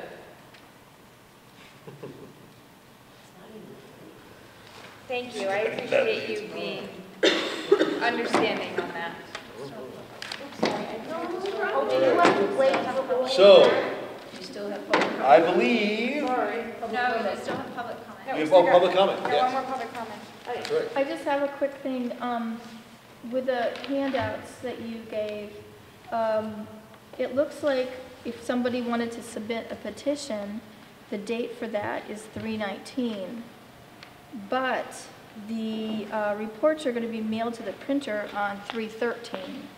So if a petition is submitted, it's going to not meet the deadline. And I think this may be a very important issue this year. Yeah, good point, Jim. We're gonna have to look at that 13th. You'd have to bump that out. To the what? So When it's you the receive the communication petition, you between have the to 2 bump it pages, out. I think. Right, but how can they petition it if Well, that would be if they want. With a petition. Right, well, I think- If they want special articles considered during your annual meeting, the community would have to petition you for that. So that's what that's for. Right, so we can't, so the thing on, but it's, Between No. the 2 things. Last day to submit petition. So if you had a petition, But the right, ignore this page, Joanne. This is the draft where it says the 13th is the mailing date, that can't be right. okay. Because you're absolutely right. And if you look at the thing from Maryland, she is saying that the warning itself doesn't have to be done till the 5th Right. of April. Between the 26th of March for the 40-day time frame, or is it no later than the 5th? Right. I know everyone's So getting this their March books in at the 13th same date time. is premature. Right, this March 13th date is. Wait, March 13th should be April It 13th. should be That's a April typo. 13th. Okay, April 13th. Ah, okay. that makes sense. April 13th. And the only other thing that I would say is, on the second language, I understand there's a time restriction, but it is something that was kind of presented to us before the merge as something that people wanted. We could have it possibly if we merged. So if it's a time thing, maybe the competitive schools that have the second language, maybe we could see what their schedules are like. I know that Killington has a second language, and it's very popular, and the parents love it, and the kids love it, so we could see how they do it, maybe, for certain grades. It doesn't have to be the whole school, but maybe some grades. That's just a suggestion. No, it's a really good one, actually. Yeah. And I do you say that when I talk to families who don't send their kids to our schools, a language is usually like, oh, do you have a language? And that's... So we've made the case for it there. I would love to hear academically what the research is. Is it useful? It's extremely useful, and as a matter of fact, bilingual children, you all hear executive functioning now and organizing and things like that. Bilingual children do better than monolingual children because they learn to converse. They have to change their brain almost. They learn to converse in many different languages. For example, the people at my little house, they speak English. When they're at home, they speak Spanish. And those kids have to translate and go back and forth. That changes your whole brain. So bilingual children, in their executive functioning, they do far superior to monolingual. I think it's also our world now. I mean, that's the research of the academics. This is a global economy. I mean, you know, and this is what our children are going to have. My granddaughter gets Mandarin now in 4th grade because there's so much Chinese. So yes, I think it's essential. And when they go to the next level, 7th grade, wherever they go, most of the children have already gotten some type of second language, but our kids don't. And not only that, but also the research shows that they should get it young. Yes. They should be starting in kindergarten. They were having They should be starting in 7th grade. when pre-K were doing it, when the high school teacher was doing bilingual, they lapped it up. They were lapping it up. All right. That's all I have. You're standing up. Yes, because we've had our last public comment. Oh, we have? She said that's all she has to say. Okay. We've talked about our future meetings. I'm going to stand up, look firmly into the camera, and thank everyone for coming. Our next meeting will be January 7th at 6:30 p.m. in the Stockbridge campus. In between them, have a Merry Christmas, Happy Holidays, everybody. Make a motion to adjourn.